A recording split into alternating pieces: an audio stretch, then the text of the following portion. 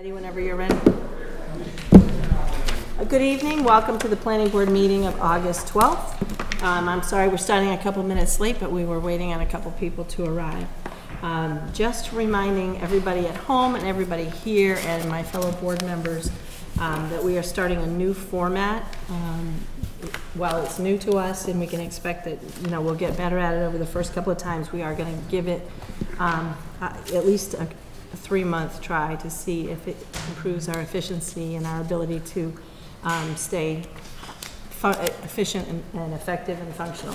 So we have assigned no times to any of the public hearings. We will open all of the public hearings that we're going to discuss tonight.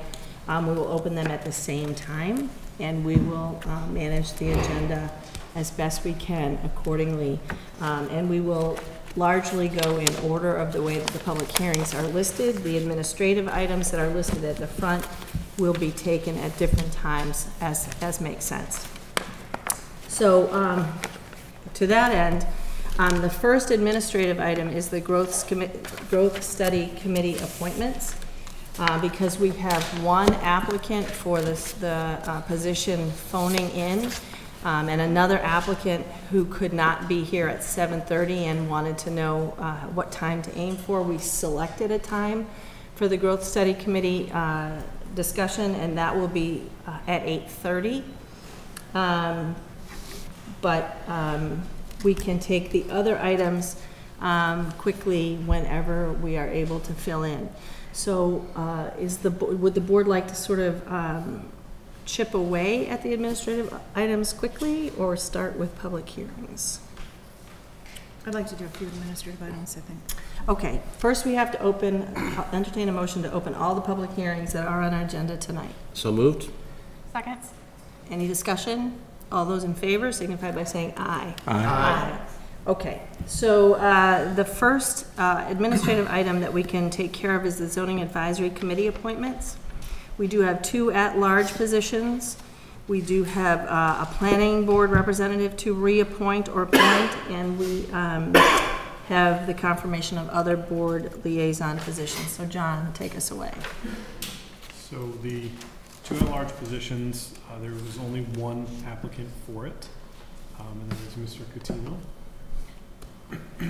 Okay. Do you want me to read out these? You might as well do the whole thing. And Mary has been our representative for the last year, and hoping that, we've talked about this, hoping that she still believes she'd like to continue. Yes. Awesome. We should ask if anybody else is desperately interested in challenging Mary for the position. What? No? Huh. And also the other board liaison positions. So Mr. Foisey was recommended by the Chamber.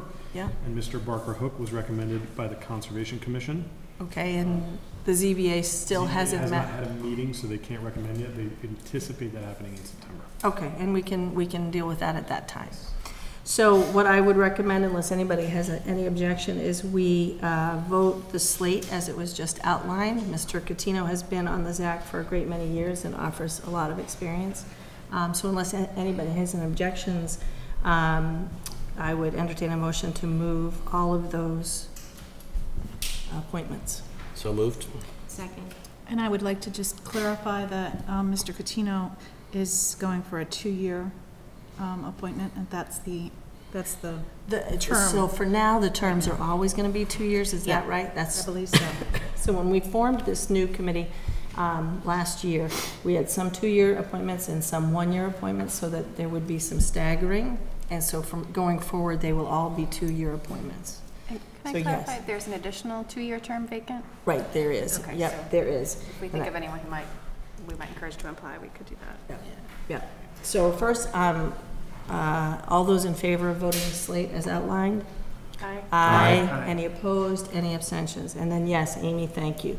There is one at-large position. It's a 2-year at-large position that is open, and we encourage any interested member of the public to investigate it and apply if they are interested. It would be a great place to start to speak to Mary by email or by phone or whatever, and get an idea of the time commitment and what the job is. But it's a great position for anybody, people who have not had experience in town government yet, and anybody who has experience in town government. It's a nice spot, and it's very meaningful for this board to have invested people on that, Zach. Okay. There is a planning board vacancy. Yes. So Mr. Atwell, congratulations to him, has accepted a job that makes it impossible for him to continue serving as an elected member of a town board. So his position is open, and this meeting and this notice serves as public notice and allows us to start the clock, encouraging people to think about applying. It's an awesome, fun board, hardly any work. I'm kidding about that. It's awesome and fun. Yeah, it is awesome and fun. It is a sizable time commitment, but any one of us would be happy to speak to anybody who is interested in applying. Certainly John is always available at Town Hall. And what is the process as we know it with the Board of Selectmen? Once we make it public, Yep. we will notice them formally? Yes, so we will let them know. Yeah. They send out an advertisement, Yes, and then we schedule a joint, so that has to be advertised for 17 days. 17 And then we days. schedule a joint meeting. Okay.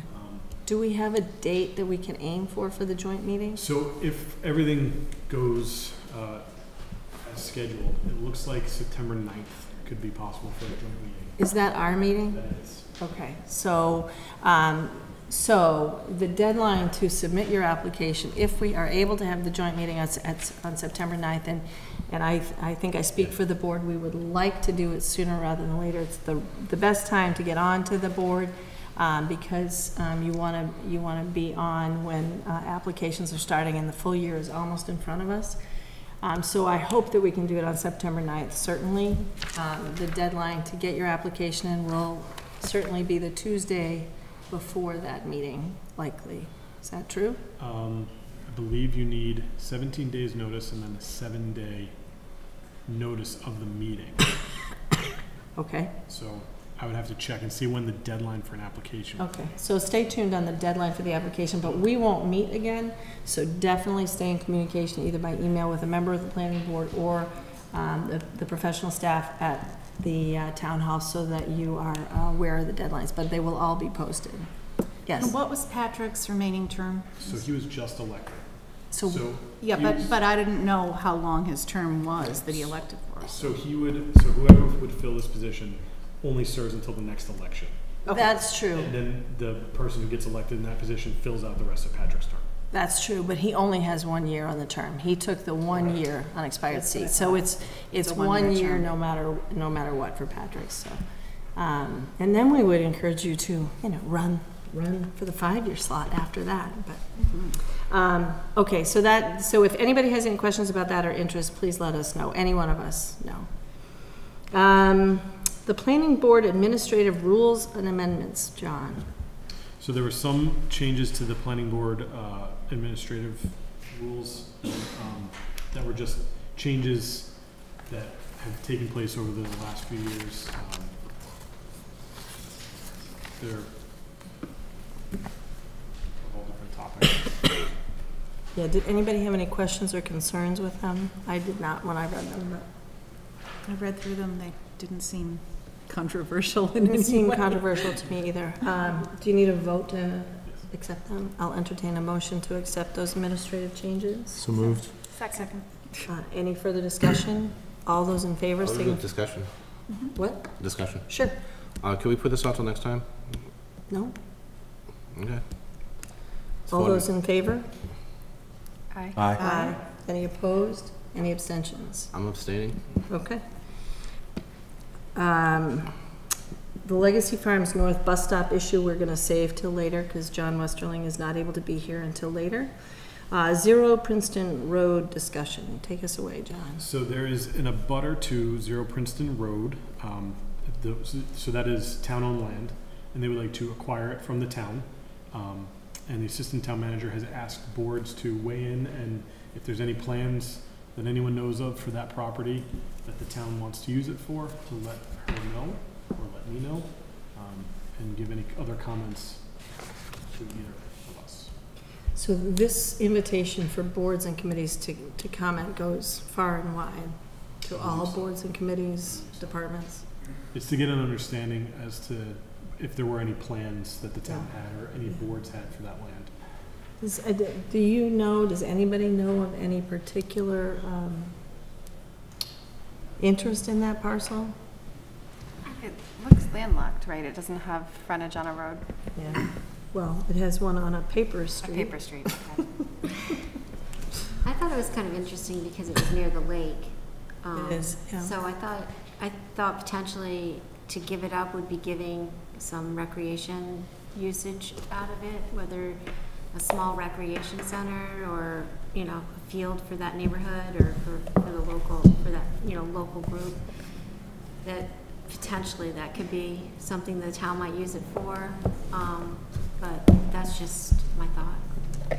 Through the chair, to kind of follow up on that, I mean, we've been spending a lot of money buying property for the town and certain commissions so that they can't be built on. I was just wondering why we'd go with the policy of starting to sell town land. So,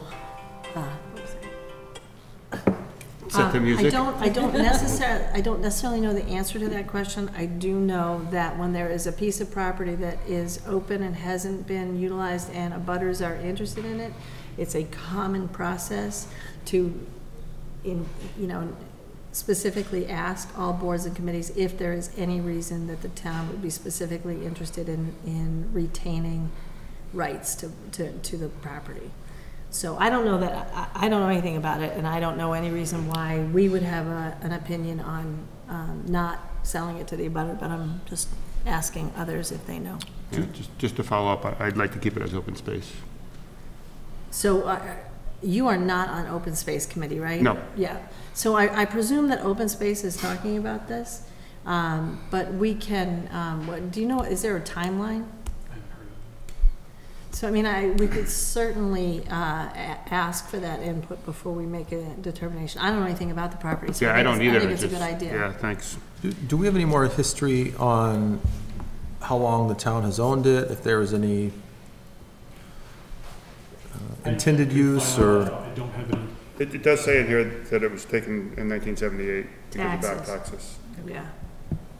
And it is This is wooden. basically just a letter that was issued to you guys through me. So if I'm under, is everybody amenable to, oh, Mary? I just had again, a question, Yeah. and that was whether or not because it appears to, give access to other parcels Yep. of town land. Yep. And that are fronted on a paper street. And so Yep. by giving that up, we might not be able to reach those other town parcels. And that's just Yeah. a clarification question more than anything, is whether or not that would give us a problem. So I'm fine with asking John to research that and make sure we have that piece of information, and also find out if and when Open Space is considering the question, so that we can get their determination. Anybody else? Yep. As we've done some similar research in the past, and we call it due diligence, so John will get that done for us. Okay. Can I ask one more, just on sure can. the drawings that were included, is every lot that's listed as town, are those all I assumed Town-owned? town-owned. That was what I assumed. Why else? I don't know why. I'm assuming that, I'm just surprised at how many Look at- parcels, Boom, boom, boom. I know. boom. Yeah. I'm surprised at how many parcels there are that are owned by the town over there, considering it's kind of a, It's interesting. Yeah. Hot Um, area. So I guess we What's would the like some cost more range? information. I don't think that So we would there's necessarily lead the Duffield charge here, on purchasing and it, but we there's- might at least, Yale Road selling it. down here.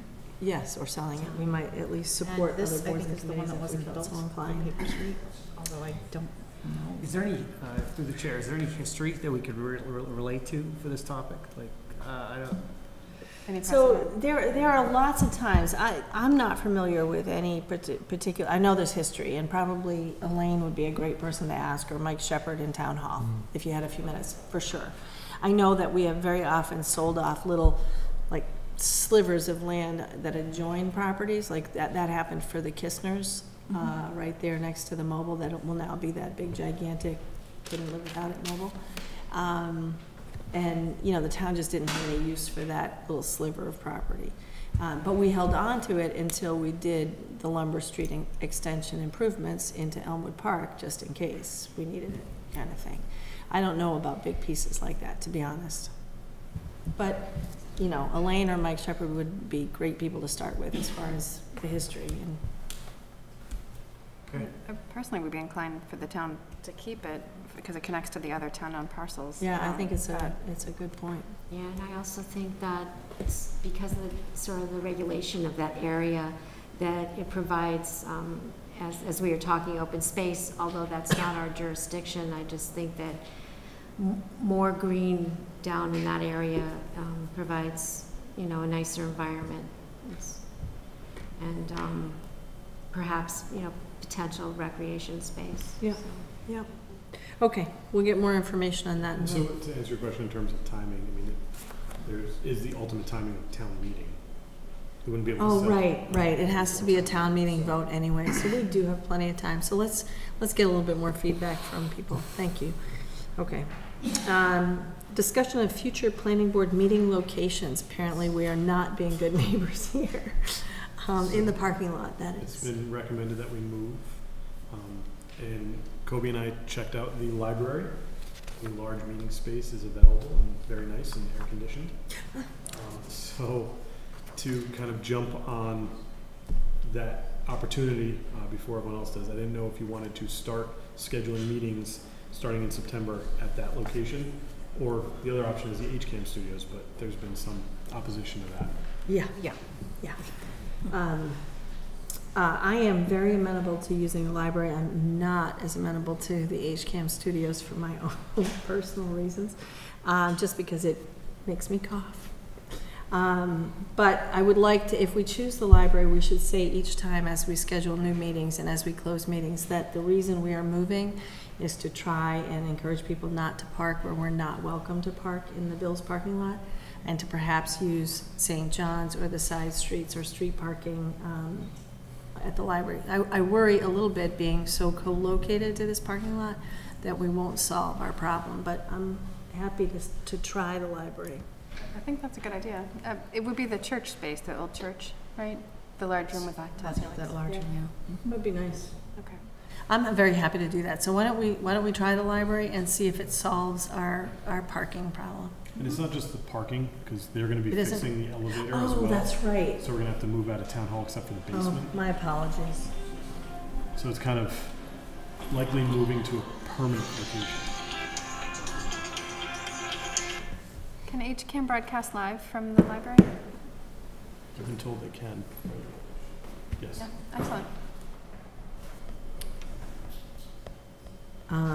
Okay. All right, so I'll schedule the September 9th meeting for the library. For the library, yeah. How long is the meeting rooms, other than the basement, going to be out of commission in town hall? We don't know yet. Okay. What is the select board doing?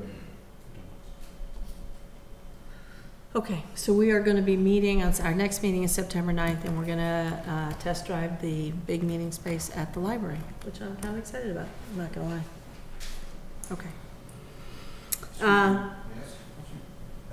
You have to come to the mic, and you may. When you refer to the large meeting room, are you referring to the former church Yes. Yes. where they have the church windows and Yeah. the religious sense? I just wonder if there might be some people offended at going there who are not Christian. Thank Because you. there is a Yeah. Christian, Is there, I haven't even. there is a Christian sculpture on the top of that building. Thank you. It's worth thinking about, for sure. And through the chair, one thing to note is I haven't scheduled it with the library yet, so this may not go through, but I'll confirm with the library. How do people feel about the setting? For me, it was going to be lovely, but I get it, not for everybody. I thought we were aiming for the new function hall that was. That's not the big meeting room, though, and we need a big space, right? I don't know what the function hall is. I think think that's what we're talking about, isn't it? Is it in the old, is the big meeting So you space? walk into the entrance of the library, take the left, Yeah. and then it's basically to Back the there. left. Can we meet past the library hours in that? So they've extended the library hours. Not till 10 o'clock though. Yeah, it's close So to they 9. told us that if we meet there, we would have to be responsible for the space after hours, and they would have to basically lock off everything but that access. And then when we leave, it would lock behind us, I guess. Yes. Okay. So I think it's a valid concern about the religion, but I think it would be okay to try it and solicit feedback from that community if that's an issue. I think it's been a library space for so long that I would wager a guess it's not consecrated anymore. So that would be kind of interesting to look into that aspect too, the historical aspect, so that if anybody had a problem with it, that could be confirmed that it's been a library for a really long time. I'm amenable to staying, and then if we feel like we need to move, we can move. We'll try it the first time, September 9th, if it's available. If it's not available, will we try for the senior center? Yes. Okay, all right. So I just gotta, I mean, as I think about this, Yes, no, definitely. we have this meeting room, we have this beautiful desk, we have HCAM here, we have space for the public to join in. And if the only reason is that we can't park in the Bill's parking lot, It's for the ADA. next couple of months, we aren't gonna be accessible. so this is, We're gonna have to move anyway. okay. There's no elevator, Yeah. so we have to invite everyone. We might, to your point, elect to move back and encourage our attendees to not utilize the parking space next to us. Or if they do, have a slice of pizza. Or bring your pizza. All right, And for those- so if for the I'm- hold on, September 9th, we are gonna try the library if it's available. Okay, yes. For those viewing at home, there is an issue with HCAM where when we come for our meetings, they have the cleaning crews there. Cleaning crews have their supplies in the elevator, and the elevator is the only way to get down into the meeting space because the stairwell doors are locked. So we're exposed to the fresh, strong cleaning supplies, which actually does bother my eyes a bit and bothers some other members of this board more seriously. So either we can get them to do their cleaning at another time or get them to unlock the door for us to walk down, but still it's questionable as far as So can we just treat it as a temporary pilot and see how it goes? Because I mean, to the Yeah. points made earlier, we have to go Yeah. someplace. yeah, I'm glad to try the library. It's it's a town building, and Awesome. September 9th at the library. I just Looking checked the forward library calendar and it is currently not booked. Oh, But if look we at that. act, if we act quickly. Yeah, particularly as the meeting spaces here are not available. Some of the spaces, it's gonna be, We're they're gonna gonna be start at to a fill out, premium. yeah. Okay, last administrative piece is approval of the minutes of July 8th. Anybody have anybody willing to move that? I'm willing to move that. Second. Any comments? All those in favor signify by saying aye. Aye. Any opposed, any abstentions? Okay, all right. So that is the administrative agenda that we can do at this moment. I am going to ask the applicants for the Whisper Way project to come forward.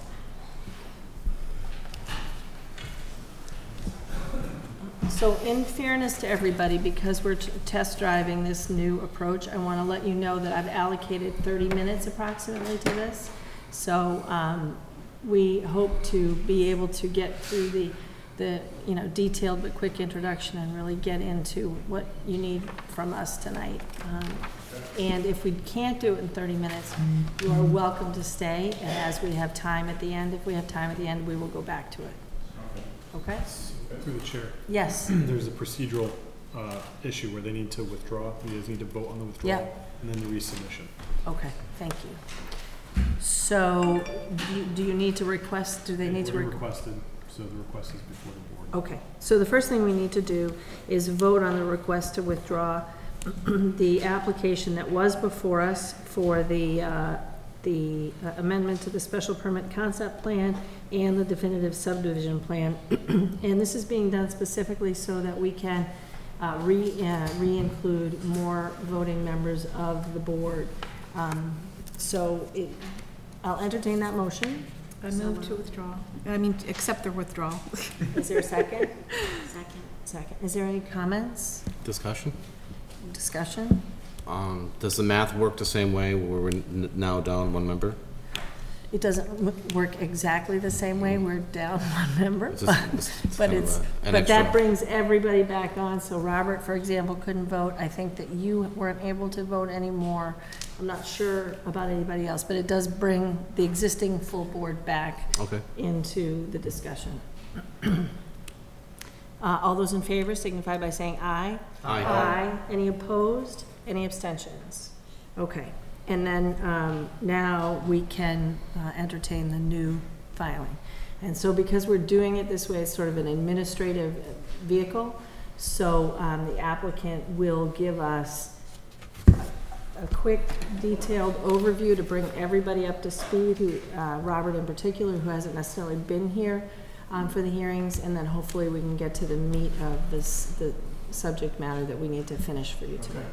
All right, Ron Nation, Ravenwood LLC opponent.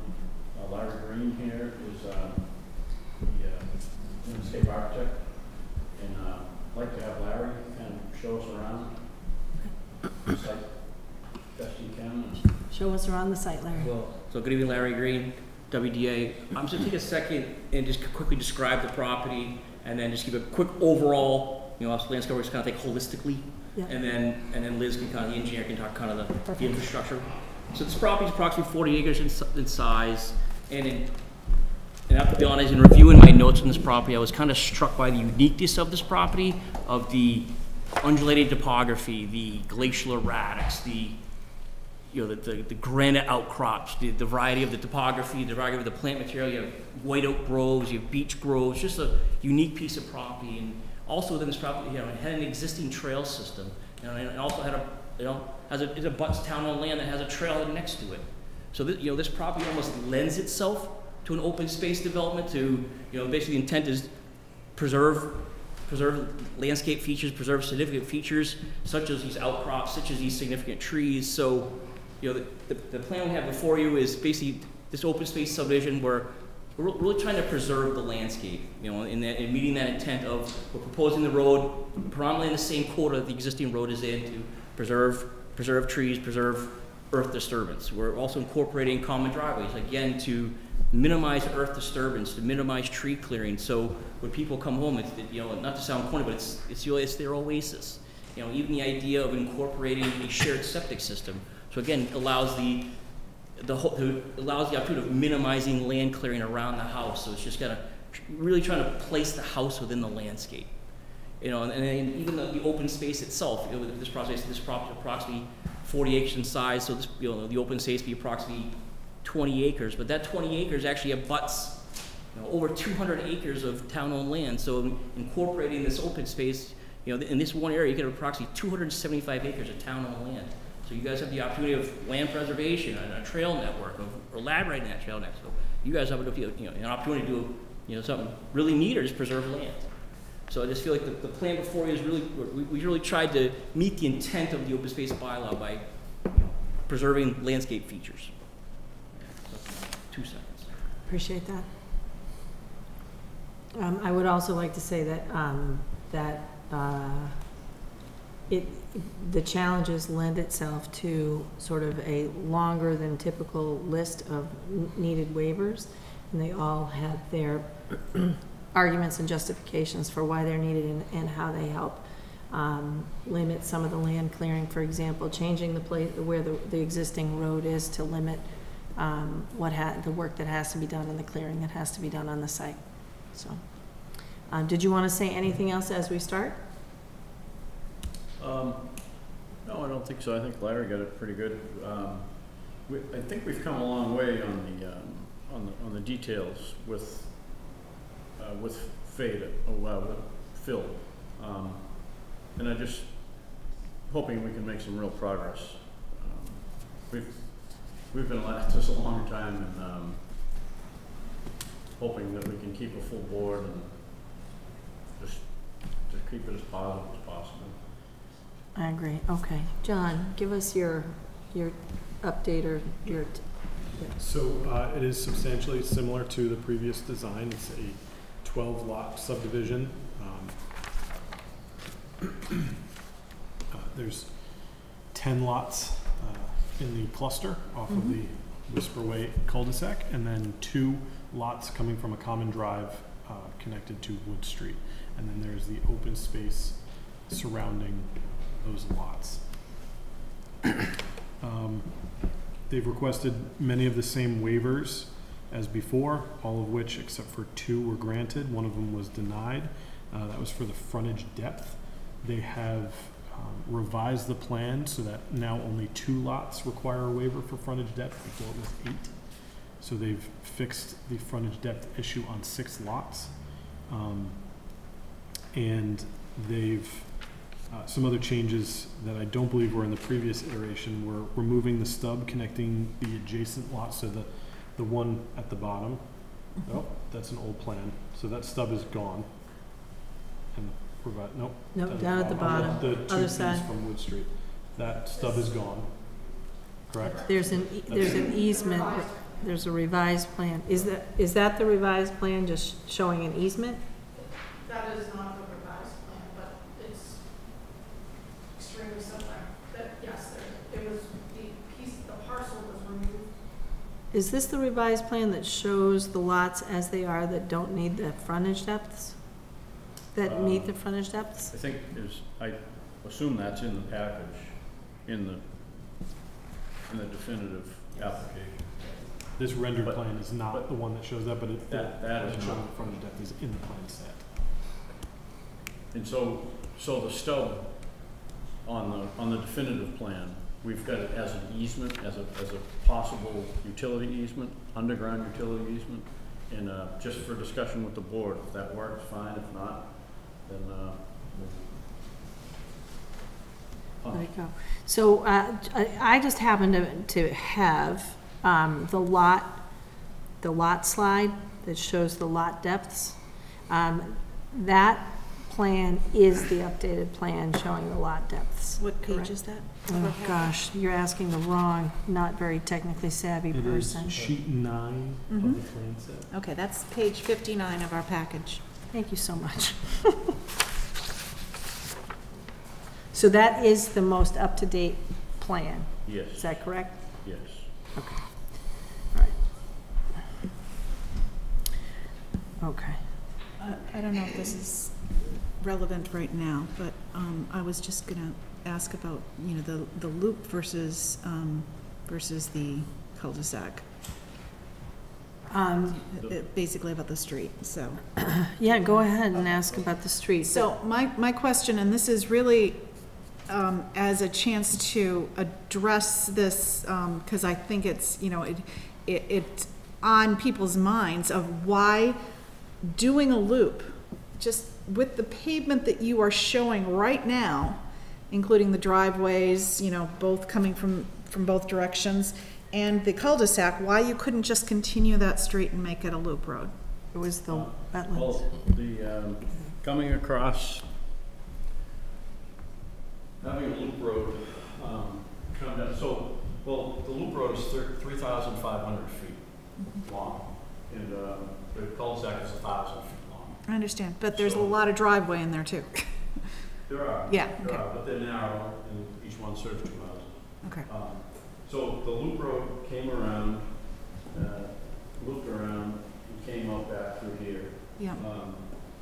The DEP decided that they didn't, at the, I don't know, like the 11th hour, they decided that they didn't want to see stormwater within the buffer zone for the vernal pool. So in order to make this road work and have the water not be in the vernal pool area, we would have to build the road up from Wood Street, whatever the leveling area is, and then climb up at 10%, 8%, whatever the maximum allowable grade is, in order to send as much water as we possibly could back to this area, out of the vernal pool area. So that road would be would be about 15 feet above existing grade, and there'd be retaining walls on either side of it Okay, to get the water to go back to this area. okay. So, So, it just, yeah, it just became totally impractical, very expensive, not very attractive. so wetlands and there's, you know, some preservation of some open space, a little less pavement, although it, you know, even though theoretically, just on paper, it looks like all you have to do is put a little bit more pavement between those two lots and you've got a loop road. But you're just saying that Well, in reality, the topography doesn't make that practical. well, the topography wasn't, there's a whole range of things Yeah. that make it impractical. Okay. But, it can be done, but, it would be extremely expensive. Okay. And we didn't do any of the numbers for how much paving is versus the road, the loop road, in 24 house lot, you know, individual driveways. But I'm quite certain that there'd be quite a bit more paving. You know, even though, I mean, some of the driveways would be long as it is, even off the loop road. So. All right. Madam Chair? Yes. Just on that theme, Mr. Nation, can you, so what happens to all that water when there's a paved driveway in that same spot? Here, Yes. there's Liz may do that. I think there's. And I guess how is that different from So the road design that, the driveways do not need to be treated to the same level as the roadways do. Obviously, there's a lot more traffic on a roadway. There's salting and things that, there's just a whole bunch of regulations that apply to the roadway and the stormwater that has to be done for that. That just doesn't apply to a lot or a common driveway. so just in a practical sense, what happens to all that water that we're trying to avoid going into the protected areas now that it's a driveway instead of a So road? the conservation, as we permit each individual lot, the Conservation Commission will take a look at each of those. They may require specific drainage pieces for each individual lot, and it'll get permitted in that fashion. It's allowable through the Conservation Commission. So the water just runs into that protected space that you're trying to avoid doing if there was a road there? It's not exactly, so it's a complicated site. There's existing pavement there that currently goes into that protected space. There's existing Whisper Way on the other side that's gravel and has complete discharge into the vernal pool right now. So if the commission's looking at it holistically, it's an improvement for the site, and it's an improvement to that area. We're doing additional, there's invasive species there that we're going to clean up as part of this project. So while it could potentially get discharged untreated, it's unlikely that the commission will allow that, and even if they don't do anything in the lot, when we do the individual lots, they're already increasing the protective areas around the vernal pool with this submission for the commission's requiring us to do a certain amount of, and I can't speak as well as the wetland scientists can to the commission, but they're doing things to improve the area and the protections to that vernal pool as part of the conservation filing for the whole subdivision.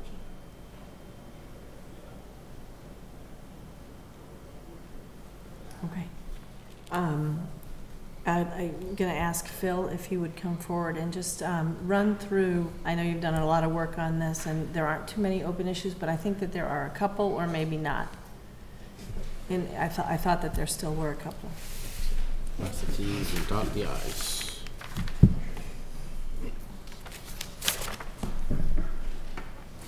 So again, for the record, my name is Phil Paradis with Beta Group. We've been tasked with reviewing this for the town.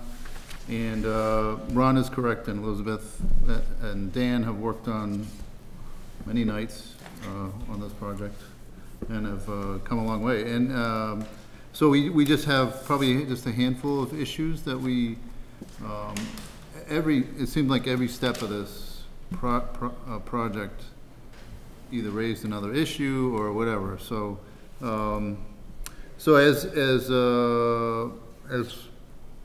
the latest issue that we're still working with is the driveways. There's significant long driveways and undulating topography.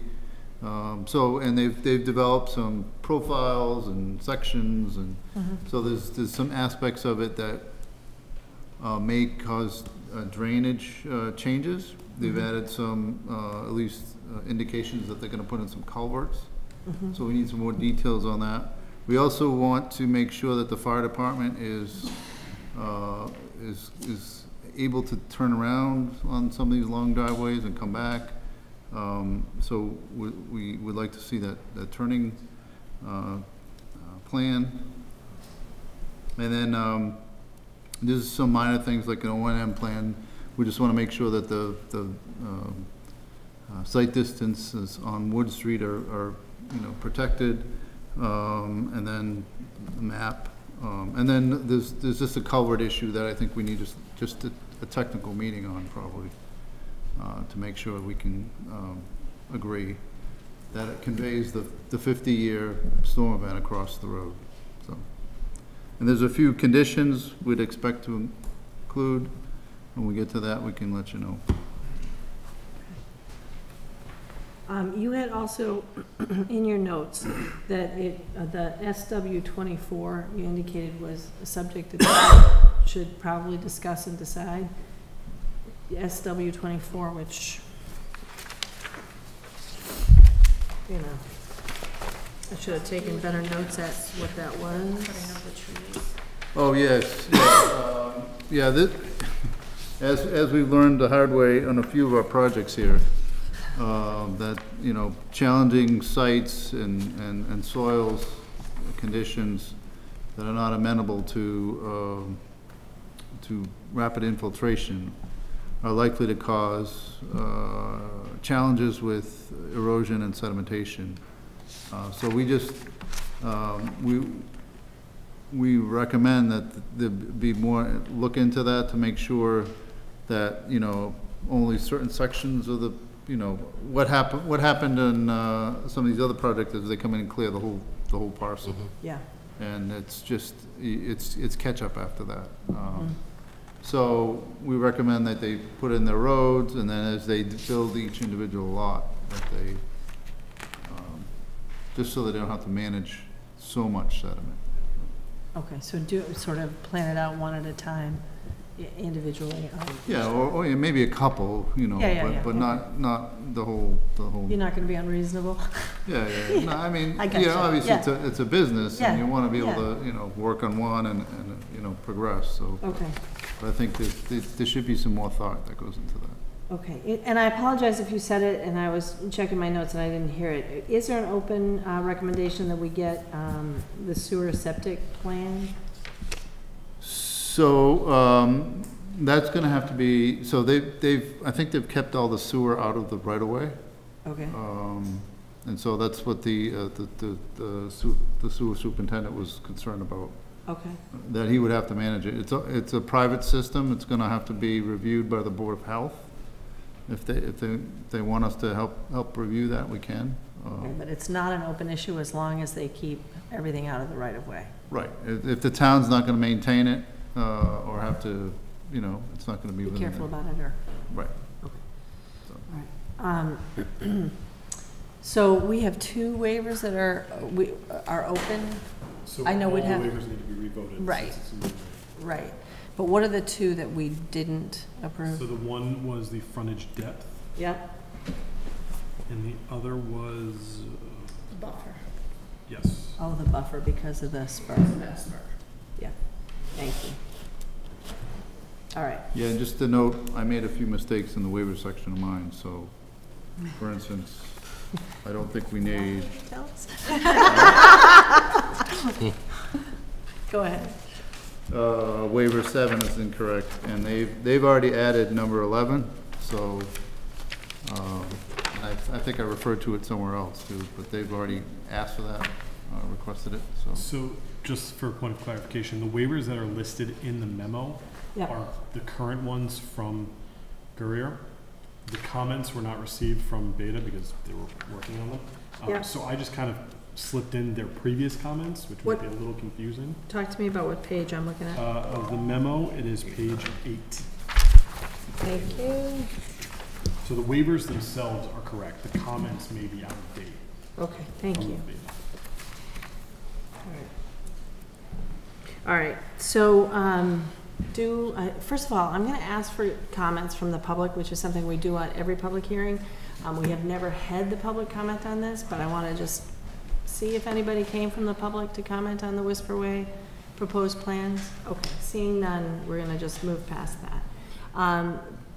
So board members recognize that we are looking at a slightly modified plan that attempts to address the concerns the board had the last time we were voting this, and it's a brand new plan, so we aren't reconsidering necessarily the waivers. We don't have to reopen a vote. We're voting them all again fresh.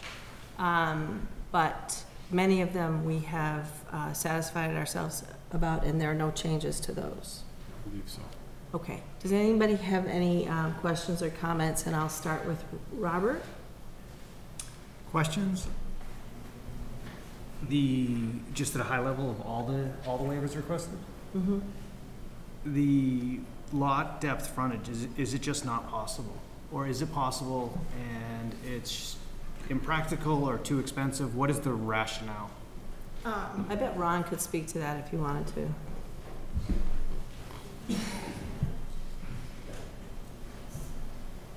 So the lot depth, the box can be done on every lot. But when we get into doing it, there's one shown for every lot. But when we get into this area right in here, it's on the inside radius, and they just start packing in. And you also have to get a driveway beyond. So this driveway has to go out beyond this box. It just makes some irregular shapes in here for the normal use of the frontage in driveways. And I know I'm not explaining it very well, but it's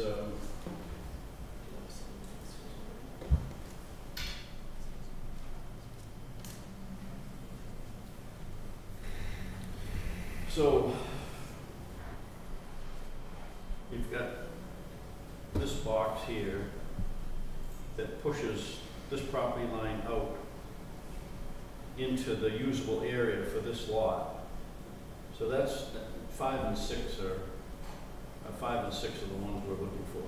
So this box pushes this property line out, pushes this driveway over this way. This one pushes this driveway over that way, and it just gets this house into a bad spot. It just tightens everything up. When without the box for 5 and 6, we have just something more, more workable. The driveway isn't close to a house. Everything isn't packed right in close up to this house.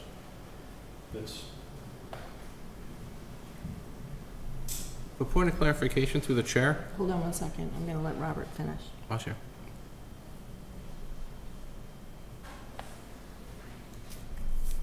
Okay, that's the only question I have right now. Good? Yep. Yeah, go ahead, Frank.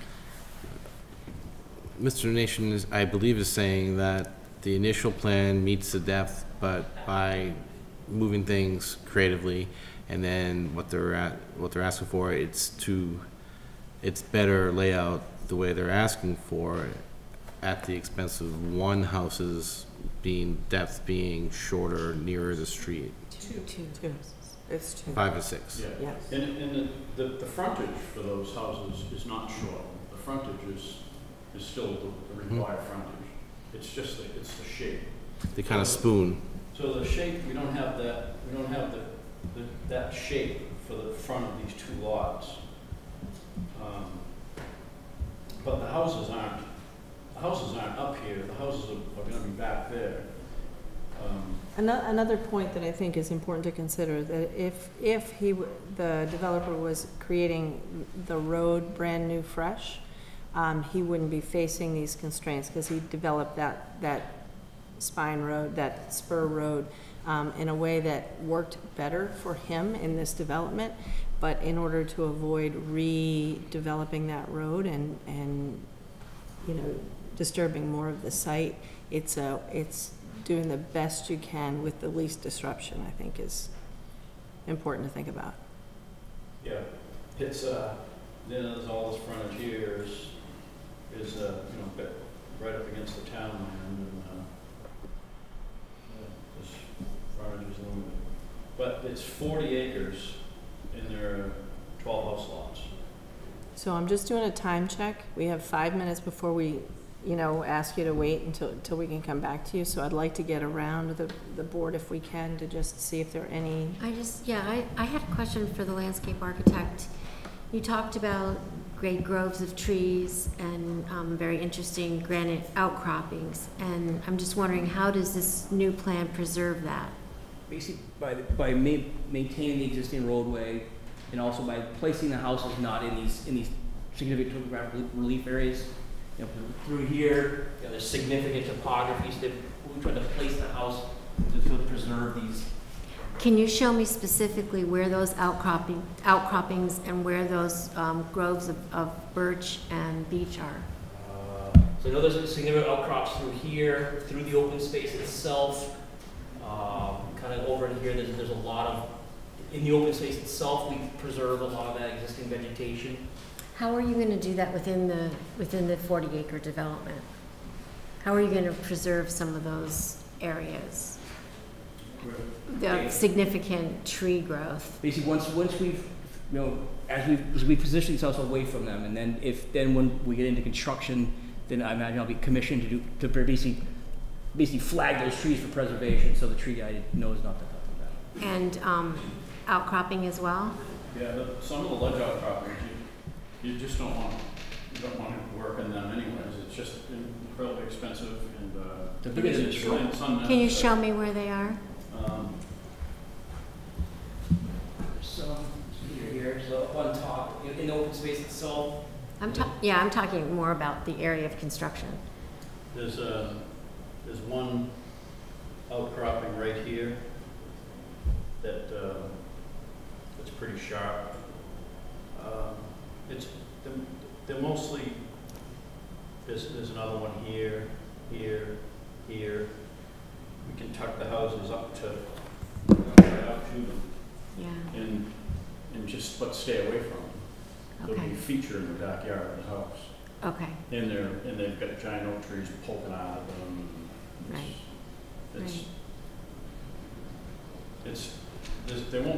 There's nothing else like this in Hopkinton with houses. Yeah, I'm sure. Kind of sprinkled around. Sure. The septic system will be down here, so we don't have to. Usually, when you see these now, when we build houses now, the way the Board of Health regulations are, the groundwater is always at 2 feet or 3 feet or 4 feet, and the septic systems are huge, and you have to cut every tree, and we just won't have that here. That's really nice. I actually think that's a great effort that you're putting forward. But I do have some questions. Okay, so we're preserving the outcroppings, we're preserving some of the cool trees. We have talked about this for a long time. I just want to make sure that your questions are really targeted and pointed. Okay, I had to finish my sentence. So again, I guess I'm wondering, with the wetlands, how is that going, how are the locations of the houses going to affect the wetlands? Are they gonna be tilted enough, or? Well, we're outside of the buffer zone with all of the houses. Okay.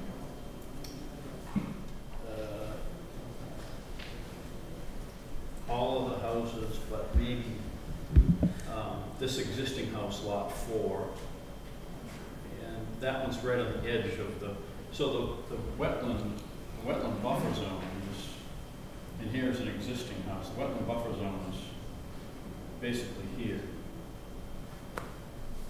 All the houses are down this way. Great, okay. They're, for the most part, out of the buffer zone. We do have driveways. Are These driveways here go through a buffer zone. Or this driveway goes through a buffer zone. But the houses themselves are high and dry. That was my question. Okay, thanks. Amy?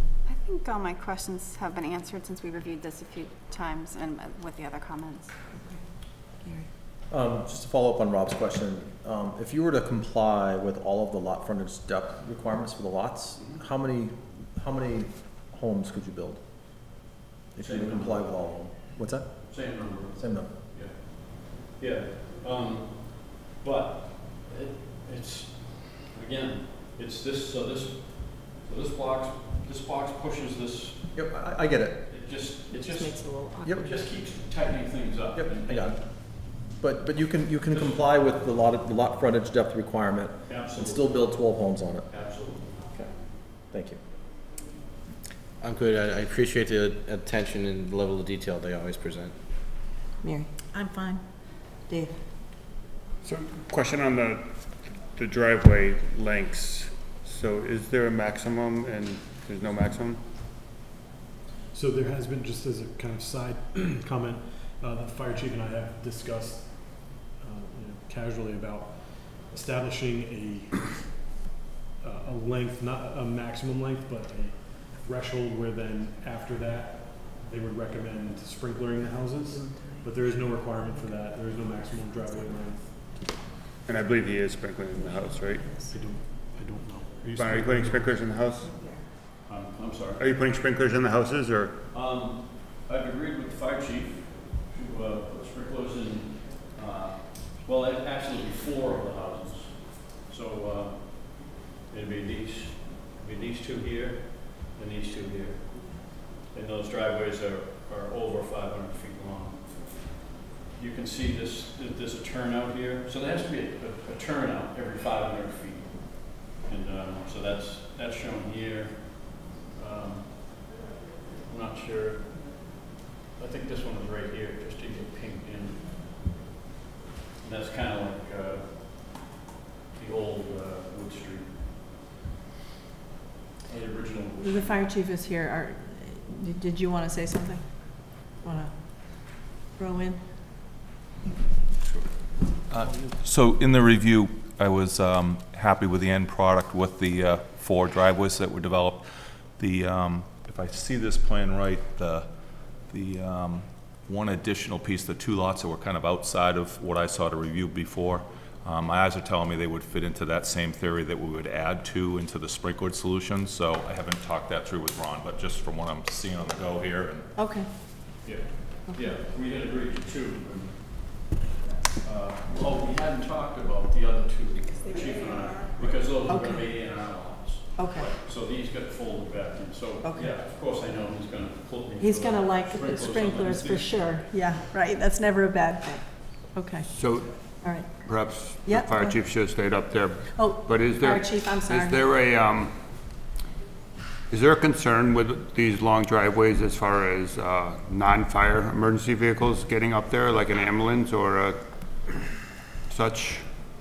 so the plan that I reviewed demonstrated that the vehicles could travel the driveways. On the fire side, a long driveway challenges us if we're putting a supply line in for water or something like that. Getting more equipment in there becomes a challenge. So for an ambulance, I'm comfortable that the ambulance can access the residents with the longer driveway. They've done some efforts. The whole package had to do with like letting out front or seeing the address good, and so on the fire side where the supply line might get in or getting additional equipment in, the sprinkler system helps, and he could still demonstrate on the driveways that through a different turning scheme that we could still turn around in there with the common driveways. So there was a little bit of compromise back and forth, if that answers your... Yes, thank you. Okay. And just one more question for Ron. I believe, John, the minimum frontage is 100 feet for this? Off the top of my head. I think I just was looking because it's would you know, Ron, agricultural open space? I believe it is. So all of the lots meet the frontage? Yes. Okay. So I'm going to have to suspend the conversation, but I'm going to ask the board for a commitment that before we leave tonight, we vote the waivers so that we know those firmly, okay? And you're welcome to stay, or you're welcome to, not, but. Sorry, Muriel, I couldn't hear you. We do what with the waivers? I'd like to commit to address the waivers. To vote on them? Yeah, so that they know exactly where we stand on the waivers before we leave tonight. But I do have to move on to our phone call at 8:30, which is waiting for us, I'm sure. Yeah.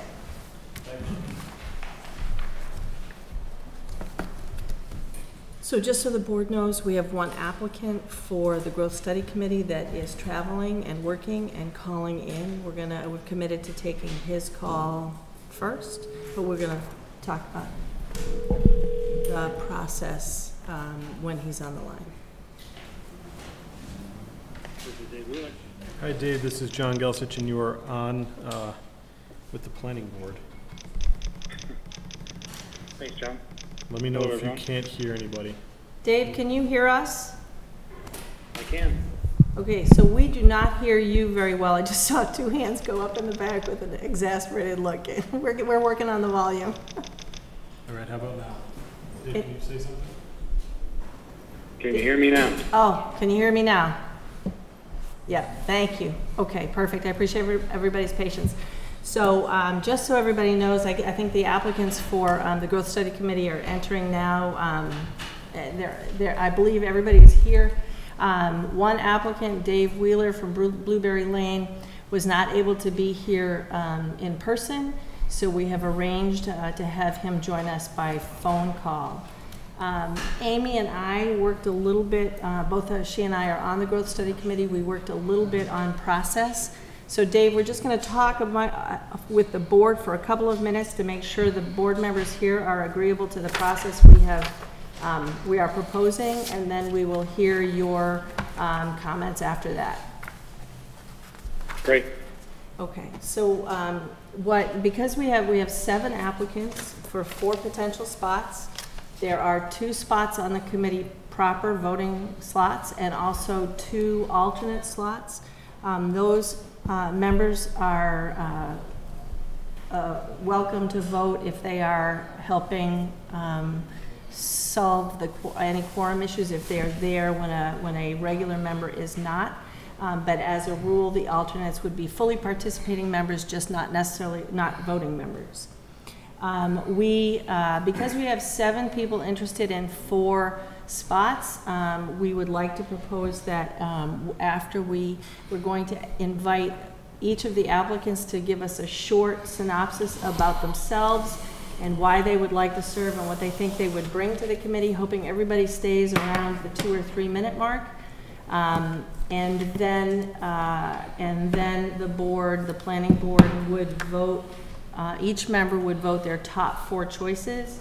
There would not be any secret votes. The ballots that we have created have the planning board members a space for their name. Everybody needs to be able to access how the planning board members vote.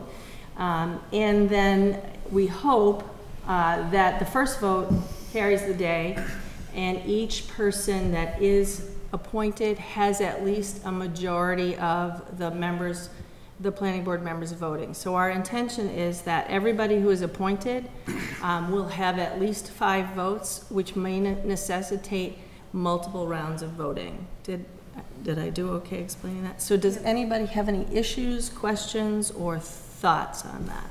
I just wanted to add that, so we would have to do a runoff if there were not enough candidates getting majority, or if there were a tie, we'd have to do a second round of voting, so. Yeah, So that's true. just one point of clarification, Yes. if we do a vote off, Yes. would we still all be voting on the original members, or are we only voting on those candidates that are in the vote off? So I think it depends. For example, if in the first round of voting, and I welcome thought on this and discussion on this, if in the first round, say we had 2 people that had at least 5 votes, they would be appointees, and then potentially our next round of voting would contemplate all the other candidates. I think that's the most efficient way. Does that sound amenable? Dave, were you able to hear that process? Yes, I am. Okay, all right. So is that our process that we're going to do? Okay, so that's what we're gonna do. So Dave, because you're calling in from work, and I believe you have to get back to a meeting? Yes, I do. Okay, so you're welcome to give us your statement, and then stay on the line or not as your professional duties require, okay? And we will let you know one way or the other. Great, thank you. So go ahead, Dave Wheeler, your name and your address and what you'd like to tell us about yourself. Thank you. My name is David Wheeler. I live at 37 Blueberry Lane. And first of all, I wanted to say thanks for accommodating my travel schedule for work. I really do wish I could have been there in person, but I do appreciate being able to call in and at least participate in this process. I guess I've lived in Hopkinton for around 13 years or so, and I've seen a lot of growth in the town. And I've seen and participated in quite a few town meetings where, there's a lot of discussion around how we should manage that growth, what growth is good for us and what growth is bad for us. And I do think that this growth study is a really great step so that we can start looking at different scenarios and assumptions and choices that we might be able to make and how we might manage that growth to be consistent with our town values, the character that we all love about our town, and keeping it a place where people want to live and raise their kids while still maintaining the services that we provide, but also allowing for that growth to happen. I was quite interested in this committee because I do, on a professional level, I consult to clients around planning applications and planning systems and processes, forecasting scenarios around different sets of assumptions, and really helping my clients to make data-driven decisions about their future and understand the possible implications of those decisions, whether that be financial or professional growth for people. And I do think that I'd like to bring that data-driven mentality to the town around understanding the different scenarios that we're looking at and just being very well informed so that we can make the right decisions for all the constituents in the town.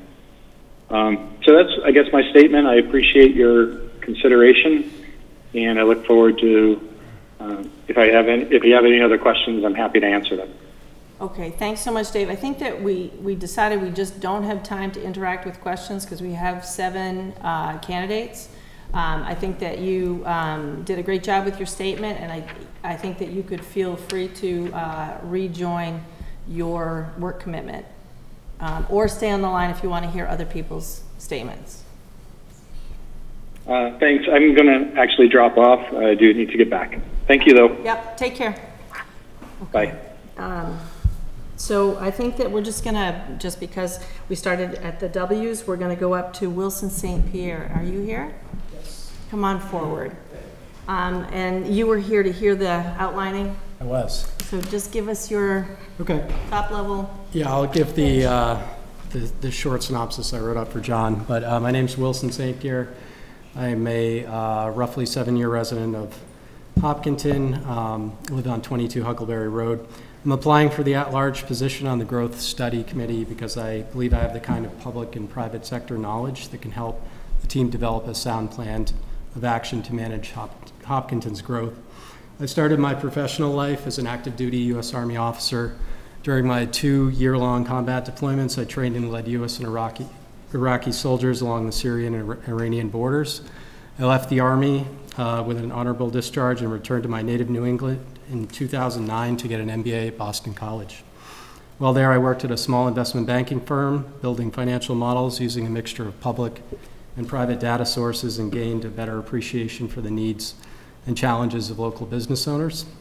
After graduating from BC, I joined Fidelity Investments, and I'm currently a director there within our investment product group covering international equity strategies and contributing to our environmental, social, and governance innovation team.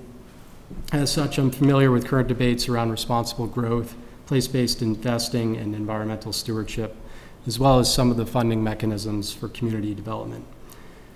My wife and I have 2 young sons and a vested interest in seeing the town manage its future growth effectively. I look forward to an opportunity to join the team. And just 2 addendums. My primary personal issues about the town that I'm the most interested in are obviously the schools, as our sons are 4 and 6, and the I-495 project that's yet to break ground. And you're on Huckleberry?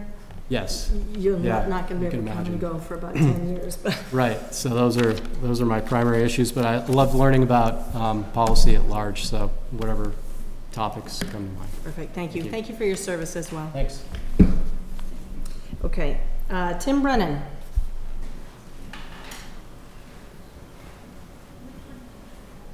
Good evening, everyone.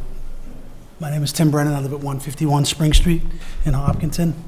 I come to you here tonight after having a brief discussion with Chuck Joseph at a call I was on. I work for the police department. A little bit about me. I couldn't afford college, so I got a job at Bentley College in 1987, working for the police department. And then I started to get more into working as a police officer there and got more training and more rank and kept working up. And as I did that, I went to school there for free, which was the primary reason I went there. And I got an associate's in business administration there in 1991, and then I got a bachelor's degree in business management in 1994. While I was at Bentley, and I spent 15 years there, I got really involved in the school. Got involved with different boards and departments and training for students, sexual assault training and work study students and things like that. There was some problems with some fraternities and sororities, and I stepped in on boards to deal with those issues over the years. I really enjoyed getting involved in the academic areas of the college and stepping away from the law enforcement piece of it. By the time I finished my degree, I didn't know what else to do, so I just stayed in law enforcement. I came to Hopkinton 17 years ago full-time as an employee, and I've been living here for 20 years out on Spring Street. My wife and I built that house, and we're going to be there 3 years, and we're there 20 years later. My wife grew up in town on East Main Street. She is a townie, as they call them. She's lived here her whole life, except for when she went away to college. And my mother-in-law gets very involved, as some of you may know, Jane Moran with the town. I recently was able to get onto the day shift. I'm the day shift sergeant, and I heard about this committee, and I thought that I could bring value to the committee, as I've seen tremendous growth over the last 20 years as a resident, but also as a police officer and in the field of public safety for the police department and my brother and sister across the street on the fire department, and the growth that has taken place in both of those areas. I think we're at a point as a town that we have to really study and try to maintain and manage the growth of the town in a way that is healthy for all its residents. And the town is becoming much more diverse than when I started here 17 years ago. And just to make sure that we don't grow too fast. I've seen towns in the 495 belt that grew really, really fast and had some significant growing pains. And I think we can, as a town, not share those growing pains if we are able to manage this properly. it will be a learning, there'll be a lot of learning, I'm sure, that I will learn on this group as much as anyone else if I'm chosen. But I have 3 wonderful children. They're at the same age as Dave Wheeler's children. We're very good friends, and there is a point in my life where I'd like to make sure that they can finish out their career in the schools here in a very productive, positive way, and not be crunched in classrooms with 50 people to a classroom and other things that have happened in other towns that have had the growing pains that we could experience if we're not careful. So that's it. Thank you. Thank you. Okay. Sundar.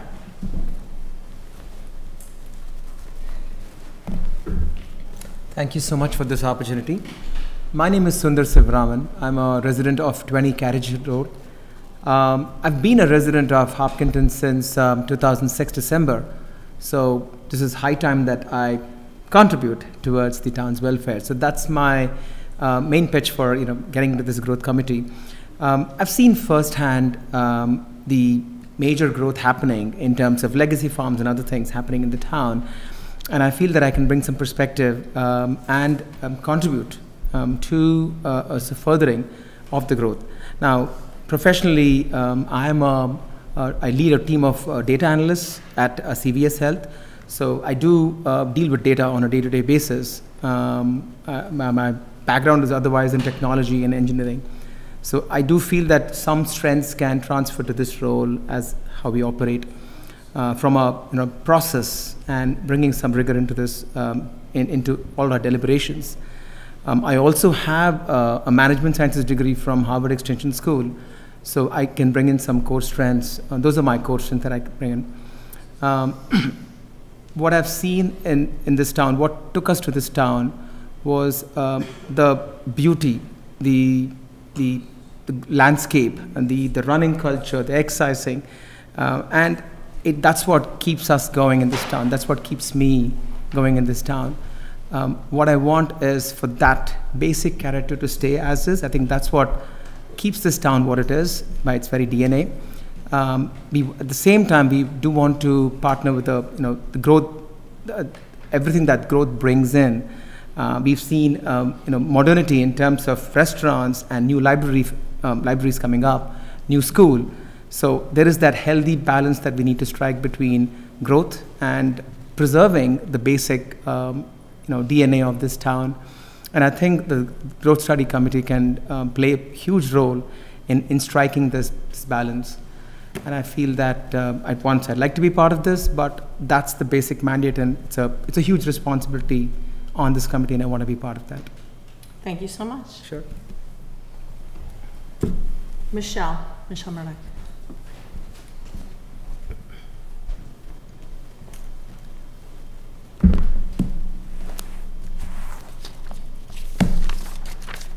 Hi, my name is Michelle Murdoch. I live at 53 School Street, and I have been a Hopkinton resident since 1994. So I've been here about 25 years. Many of you probably know that I was previously, I should say, a writer with the Hopkinton Independent. I'm no longer doing that, and that's part of my motivation for applying. I really like covering government. I've been very involved, and I'd like to contribute now in a different way.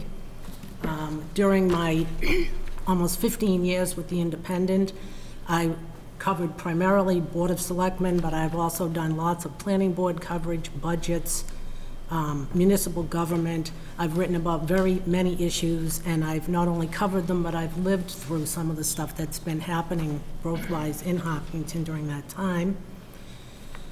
In addition to that, I have 2 volunteer experiences with Hopkinton. I was doing the communications for the 300th anniversary committee, which involved a lot of community outreach. I was also the vice chair of the charter review committee, and that was fun to do. I mean, some people might have not considered it that, but in a way it had a lot of the same similar challenges as this committee has. It's seeking input from the community and listening to people. It's being able to clearly communicate what you find out, and there was a lot of data analysis also involved with that as we looked at surrounding towns and the ways people were setting up their charters and things like that. So as I said, I'm looking to stay involved with government. I feel that I have a lot to offer. I feel that I am more familiar with town government than the average resident due to the reporting that I've done over the last 15 years. And I would consider myself a researcher. I'm great at digging for details and researching facts. And due to my writing skills and what I've been doing, I'm very good at making complicated things easily understood by the average person. So I think that's another skill set that I bring to the table. And I would also like to say, I mean, people have talked about, you know, growth, too much, too little. I would come into this with no preconceived ideas or opinions either way. I think that the committee is being put in place to sort of look at and see what needs to be done. And there's a lot of fact-finding that's going to be required. So if appointed, I'm looking at this with an open mind and looking forward to seeing what the results show after people do all the research. And in terms of my background, I have a BS in Marketing and Economics from Boston College and an MBA from Suffolk University. Thank you so much. Thank you. Shahidul.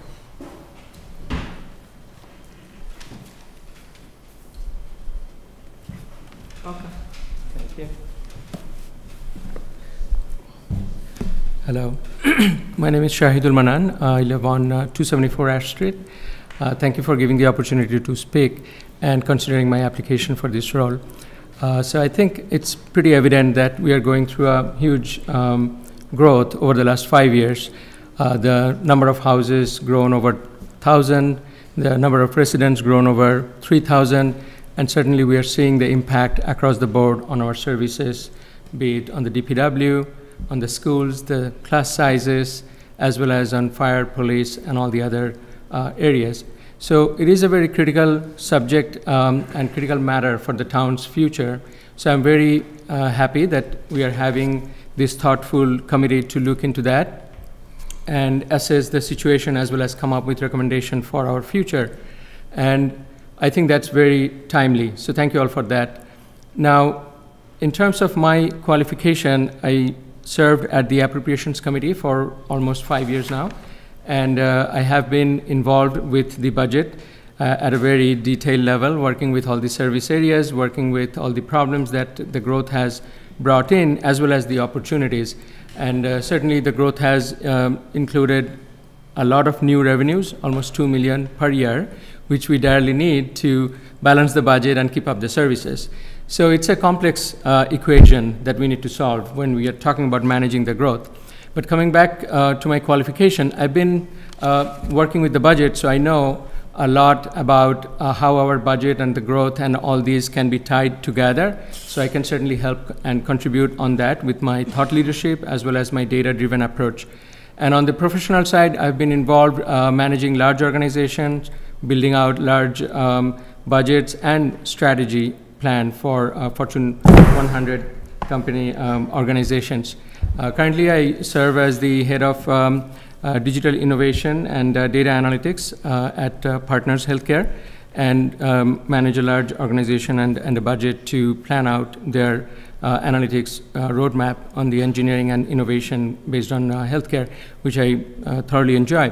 And I think all these combined, I can bring that town budget experience as well as my corporate leadership and strategic planning experience to contribute these to this committee and add value to it. So I humbly ask for my candidacy. And on the personal front, I have 2 kids. My elder one is heading to college thanks to the Hopkinton schools. He's been through a very good education, and I'm proud of that. I'm proud of our school. And I have a 10-year-old who has years ahead, and I hope to get the same quality and maintain the same school excellence for her. And that's also very much motivational for me for this committee and for this work. Now, with my candidacy and my qualification, I want to be completely transparent and also disclose that this afternoon I learned from the town clerk that I have been reappointed and extended for the position at the Appropriations Committee, which I'm very thankful for. And I also learned that based on the rules, I would not be able to serve as a member at large, which ideally would, of course, would prevent me to serve as a member at large.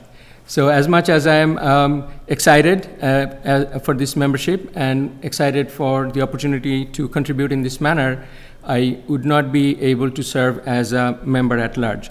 But the reason I'm here is to express my interest, to express that I can add value, and to help you understand that this is very dear to me.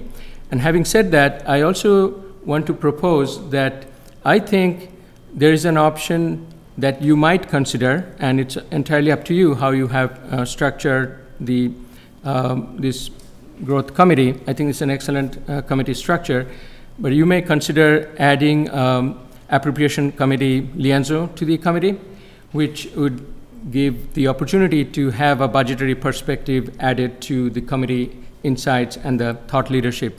And provided my colleagues at the appropriations agree to nominate me, I could be able to serve as a liaison from the committee. And certainly, again, I think I bring a lot of value, and I think the budgetary aspect of this is very important. So I would request to consider that aspect as well. And that's pretty much what I wanted to say. Thank you for the time. Thank you very much.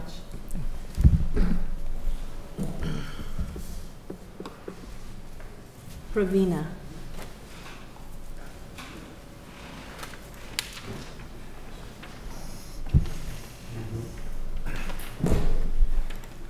Hi, my name is Pravina. I'm at 36 Huckleberry Road.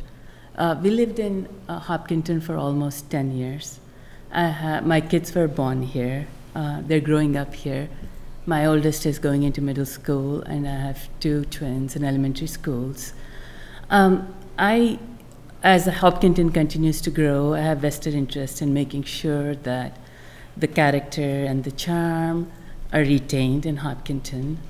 I have an engineering background with analytical skills, and I love solving problems. I would like to give back to this great community, and that's why I'm here. Thank you so much. Thank you.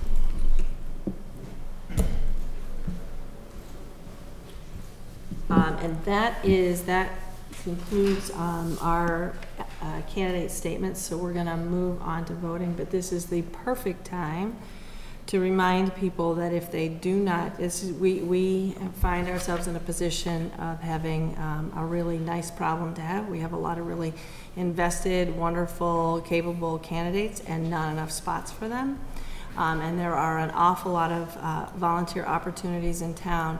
So if this particular opportunity turns out not to be yours, please, please, please consider another opportunity in town. One that we know is available right now is the Zoning Advisory Committee, a really terrific way to help the planning board and town meeting in the long-term planning arc, and it is a perfect committee for people who have a lot of experience, and also a perfect committee for people who don't have a lot of experience, because all perspectives are very appreciated and very valuable.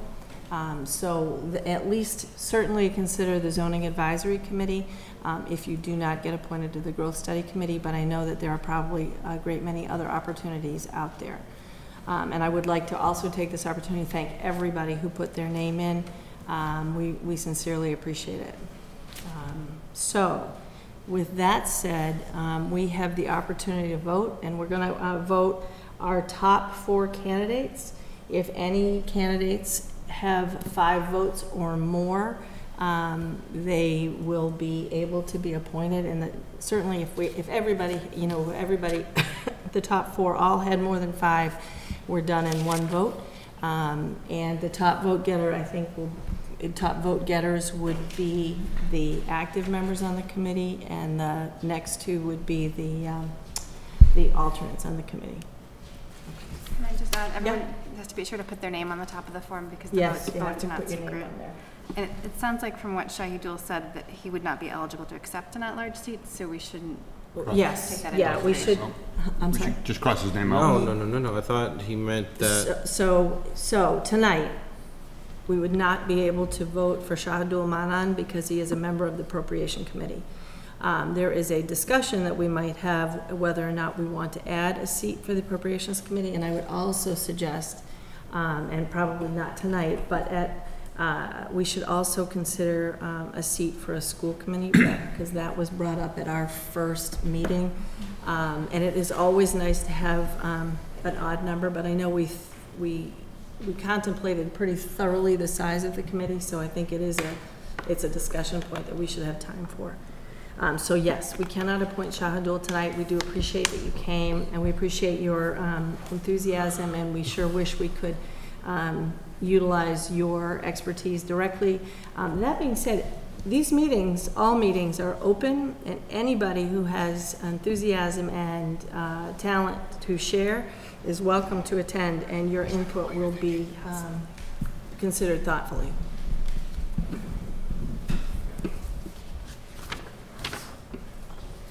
that makes it a little bit tougher though. No one said it was going to be easy.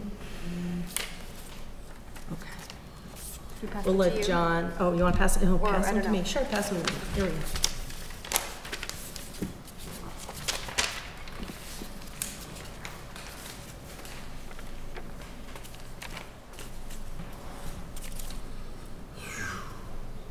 Do we have a blank one that we could use to tally? Oh, that's a really great idea, isn't it? I put one on the screen, so I know it is easier on. So if I just tell you? Yeah. Okay. Or I wish I'd put another blank one. We have blank ones over there. I'm going to grab one. You could, yeah. Here, okay. But she's going to read them out loud, I think. Oh, she is. I'm just going to use one of the blank tallies to Or just three. count up our votes. Can you use a tally to tally? I'm going to use a tally to tally. Thanks, Dave. All right, has everybody voted? Top four, in no particular order. All right. Did you? No? I have a four-way ahead. tie, so no, I'm good. You know, okay, all right. Just, actually, people could take a small break if they want. What's your? Like Gary could tally while you read or something if you want. Yep. Would that Well, I read what? You gonna read them off? You gonna read them or just do it? Oh. You gonna read them off and I'll tally. Okay, so we have a vote from Michelle Murdoch for Tim Brennan and Wilson St. Pierre. Oh, that was Frank. Was that just three? Yep. I thought you said pick top four. I Yeah, pick had a four. tie. Frank had a tie. Okay. With all the rest. Mary voted for Pravina, Michelle, Sundar, and David. I don't think I have any duplicate names. Dave voted for Michelle, Tim, Wilson, and Dave. Deb voted for Sundar, Tim, Wilson, and Dave. Robert voted for Michelle, Tim, Wilson, and Dave. Amy voted for Pravina, Michelle, Sundar, and Tim. Muriel voted for Pravina, Tim, Wilson, and Dave. And Gary voted for Michelle, Sundar, Tim, and Wilson. Okay, so our first, I guess first place finisher, so Tim Brennan with 7 votes. Okay. Second place would be a tie with 6 votes each for Michelle Murdoch and Wilson St. Pierre. And then our fourth place would be Dave Wheeler with 5. Sundar with 4 and Pravina with 3. So we did it in one vote. Well, No, we have didn't? a tie for second and third.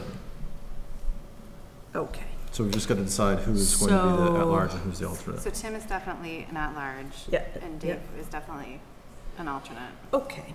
Can we do a voice vote, Michelle and Wilson, for the, thank you for pointing that out, for the full member? Is that amenable? Because we have 2 people who tied with 6 votes each, Michelle Murdoch and Wilson St. Pierre. So the If you favor Michelle Murdoch for the at-large versus the alternate seat for the at-large seat for Michelle, go ahead and raise your hand. 1, 2, 3, 4. And if you favor Wilson St. Pierre for the at-large seat, I'm sorry. I'm sorry. Okay, I didn't see you. Thank you. So that makes 4. Is that right? No, we have only 8 people here, right? So for Wilson St. Pierre, we might as well formalize it. 1, 2, 3. Okay. So so for the no, 5 to 3. Oh. Right? Oh, I just can't see everybody. I know, I couldn't see everybody either. Okay. Is that, am I correct, John? 5 to 3? I think it was Amy, Gary, Frank, Mary, and Dave. Okay. Michelle, correct? Yep. Yes. Okay. All right, so congratulations to Tim and Michelle for the at-large positions, and congratulations and many thanks to Wilson and Dave for the alternate positions. And thank you very much to everybody else who applied, and please do contemplate another opportunity. We'd love to have you working for the town. All right, nice. Next meeting, all those who have been appointed at large or alternates have to be sworn in by the town clerk before the meeting if you would like to vote. We will be organizing at that first meeting and also going over some of the initial action item work that we talked about at our very first meeting. The meeting is Monday night, August 19th at 7 p.m. in the town hall basement. All right, I think we did it. Thank you very much.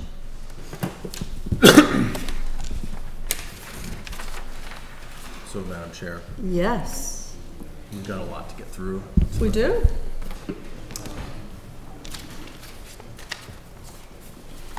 Do we, It's gonna be a continuance. okay, it is? Yep. Okay.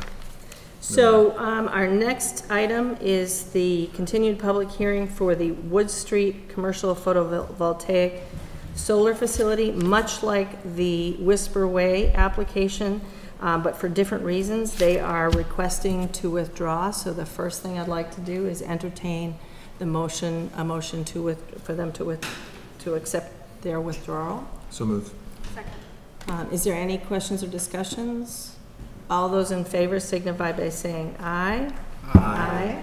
I should have said the reason is because their first filing wasn't completely correct, so the next filing is more correct, but essentially exactly the same project. And so we have opened the hearing, and they have requested to continue to September 9th or beyond. Yes. What does the agenda look like for September 9th? So they are already placed on there, I believe. I'll check. It's pretty full, but they already do have a spot. But we could switch them. We could. So let me open that up real quick. Yeah, that would be great.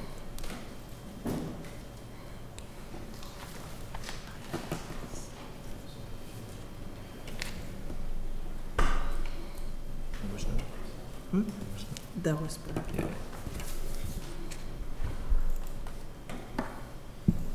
I have to remember to drive to the library next month.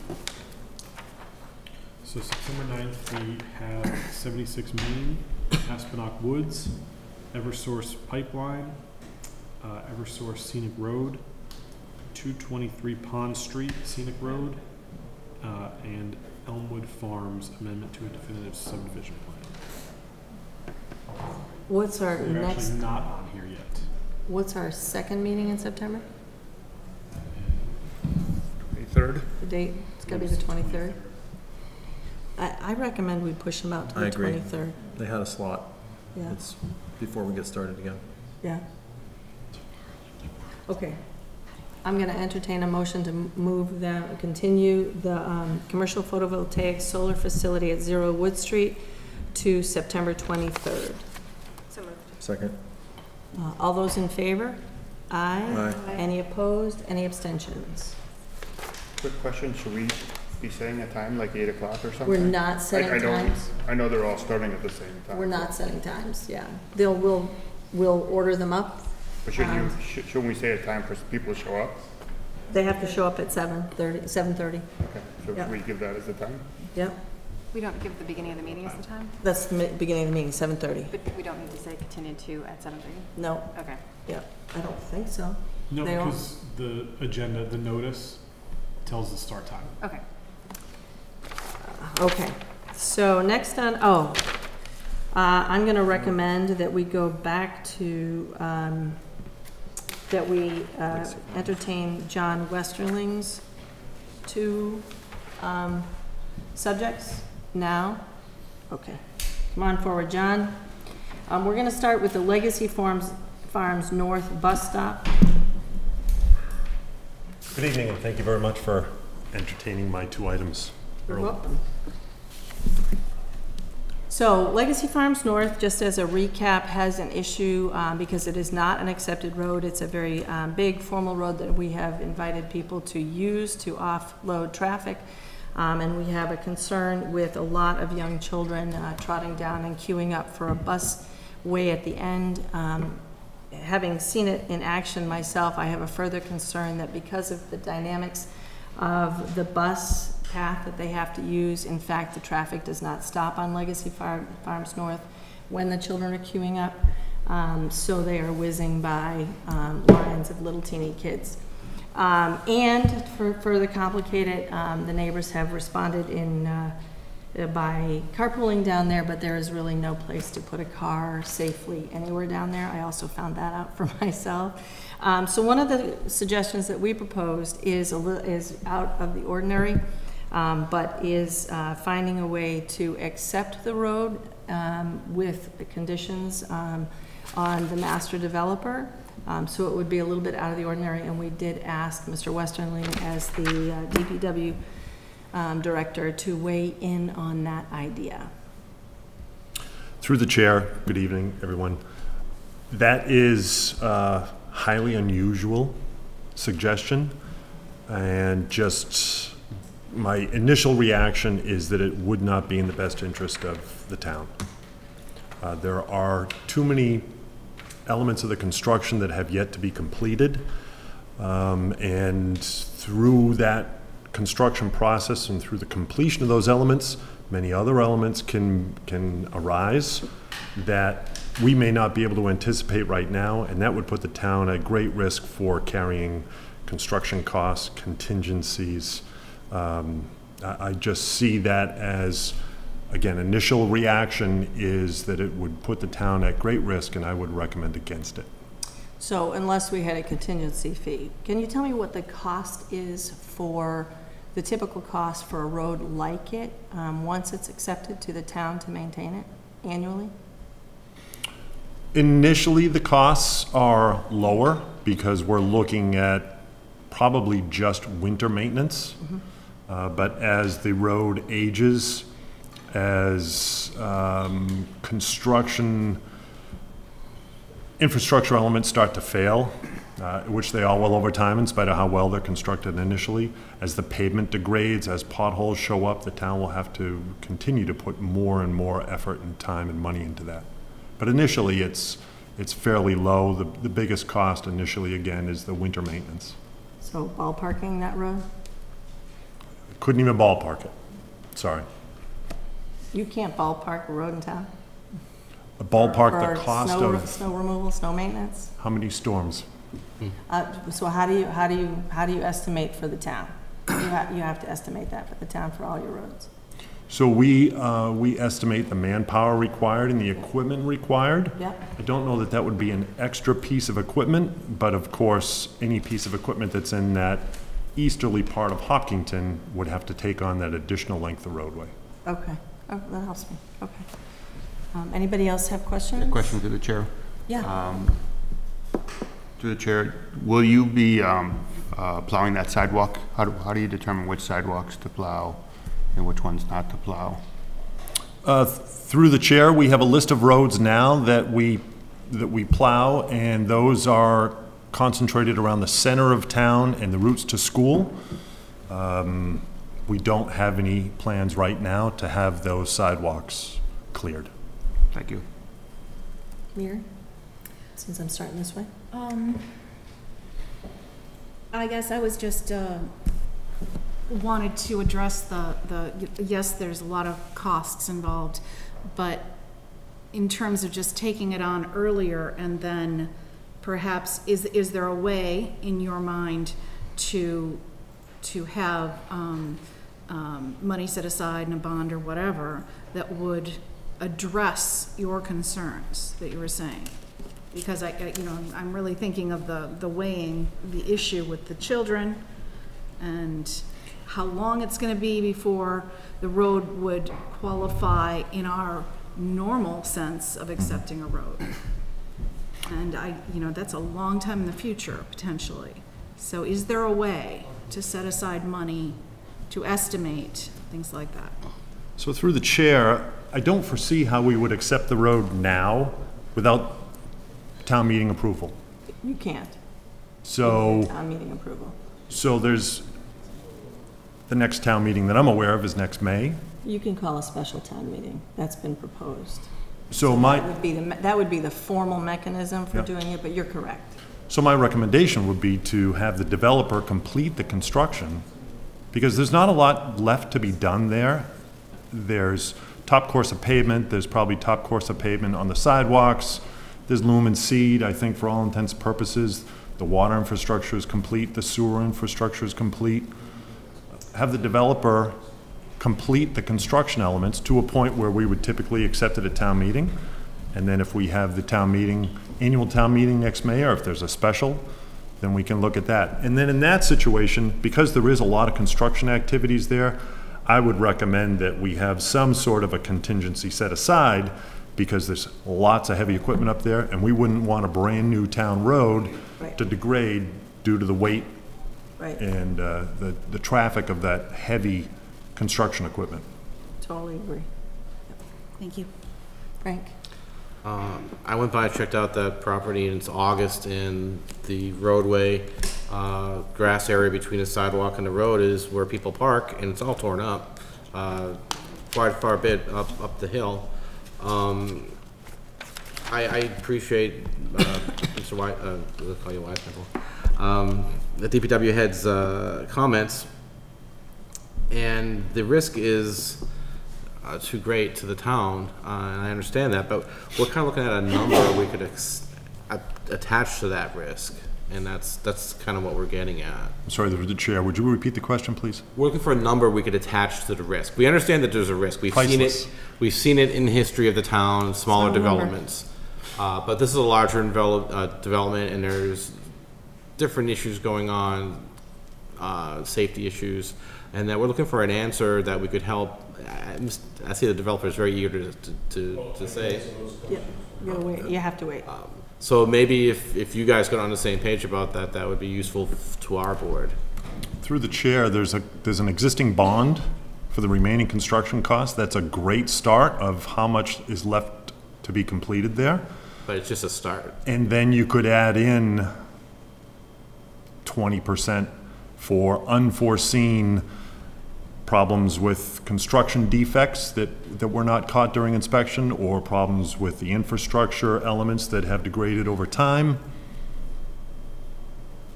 Thank you. You're welcome. Just one comment. I think we've gotten your input. Thank you. I'm going to suggest we move on because we have a lot to get through tonight. Yep, And we're then- going to get to the rest of the board, and then we'll move on.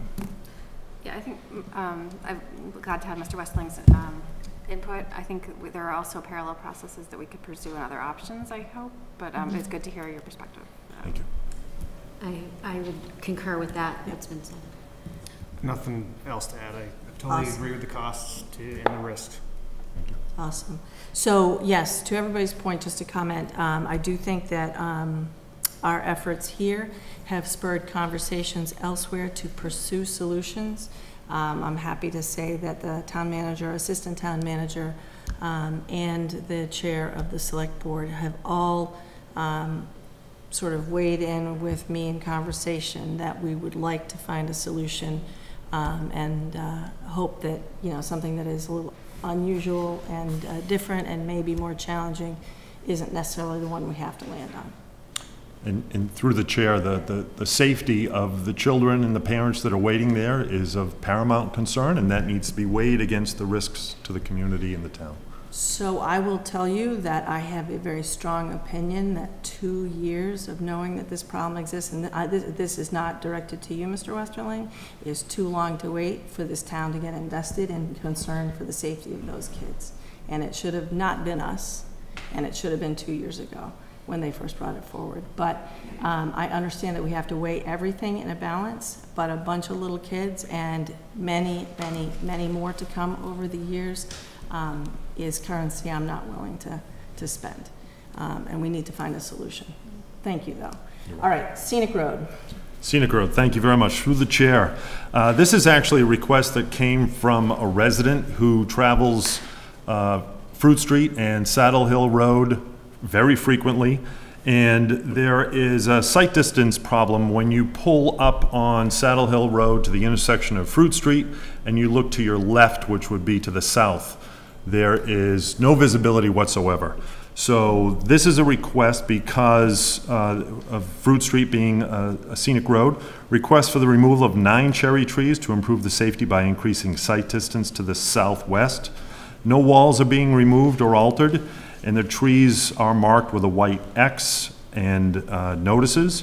There are 2 6-inch cherry trees, 2 8-inch cherry trees, 1 9-inch cherry tree, 1 10-inch cherry tree, 1 12-inch cherry tree, and 2 15-inch cherry trees. And I provided to the planning board a locus map showing the general location of where those trees are to be removed. And then do you all have the photos? Mm-hmm. Yeah. So the photo with the number 1 in the upper right-hand corner, that is the view that you get when you look to your left at that intersection. And you can see that the sight distance is blocked when the vehicle is stopped at the intersection. If you creep forward a little further, picture number 2 shows the adequate sight distance when the vehicle is pulled out into Fruit Street, creating a dangerous situation. The next photo, number 3, is that dangerous situation created when you pull out into the intersection to gain adequate sight distance.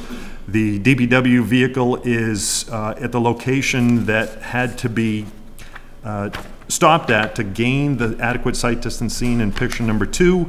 And the front wheel is about on the intersecting line and the edge of Fruit Street. So a full 2 feet of the vehicle is out into Fruit Street. And then I had provided also a sketch showing it's actually a photograph showing the 9 different cherry trees that would be cut, and then the DPW would do a gentle scraping of that slope just to provide sight distance down the roadway. Anybody have any questions? Yes. There is definitely a problem there, and it's been there for a while. The road dips, so it's not just the trees, it's not just the earth that's there, it's the way the road dips down, combined with how fast people come over down Fruit Street, over the bridge. Either they're following ways or they're speeding to work, trying to catch a train. People drive too fast there. You do have to pull into Fruit Street in order to take a right, and you can't see otherwise. I'm not totally convinced this is the solution, because when the trees are taken down, there's still the issue of people driving too fast, and also the way the streets curve together, and it's kind of like a side of a bowl. You still can't see over the ridge. You've marked the trees very well. It's very clear what your plan is. I hope it's enough, and I hope that you spoke to the property owner, Brad Finn. The abutting property owner? Yes. Yes. I have not yet. Okay. I just looked that up. It's not owned by him. There's a small parcel that's not owned by Mr. Finn. But it's also in the right of way that the trees are cutting down. Right. No, I know. Sure. Through the chair, the trees are all town trees within the right of way. Right. Yeah. And they're right on the road. I mean, definitely. I gaze at them every day, many times. Mary? I agree with this for the purpose of safety. Dave? All set for this, but a related but unrelated question after we're done for the DPW. I gotcha. Okay. Gary? Amy? Okay, so this is my point Yeah. too. That, So the property owner is Rebel Hill LLC, which seems to own the golf course too. I know that they're in the right of way, but it just usually when they take down trees, we ask, could they replace some trees further back from the road? Is that a possibility on this lot? It's very small. I thought the golf course was on the other side. It is, but it says it's owned by the same entity. Huh. So through the chair, just so I'm clear, if I'm looking at the locust map, so the request is to replace trees on that southerly side of Fruit Street? I wish I could show you my screen. May I approach? Yeah, sure, please. Southerly side, yes. Southerly side, yep. Yeah, so this is the little sliver where they're Yes. on the, and it's owned by the same people that own the golf course, apparently. Mm-hmm. So is there room further back on that property to put some more trees not in the right of way? And would the property owner be willing? I don't know. Through the chair, I'm happy to have that conversation with the abutting property owner, and we can look at whether trees would be the appropriate item or shrubbery of some sort to provide block. But if I'm looking at this correctly, it looks like it's only 38 feet. Is that R2190? Yeah. But this is approximately 110 feet worth of tree clearing. Okay. So I would look at how many trees are in front of that 38 feet and how many trees are in the remainder to try to provide a buffer for that house that sits in the corner. Let me offer this, though, for consideration. Not too long ago, the golf course property on the other side inadvertently allowed for all those trees to be cut down. And it might be something they would consider replacing on that piece of property that they were originally fined substantially for allowing them to be cut down, and then were forgiven those fines.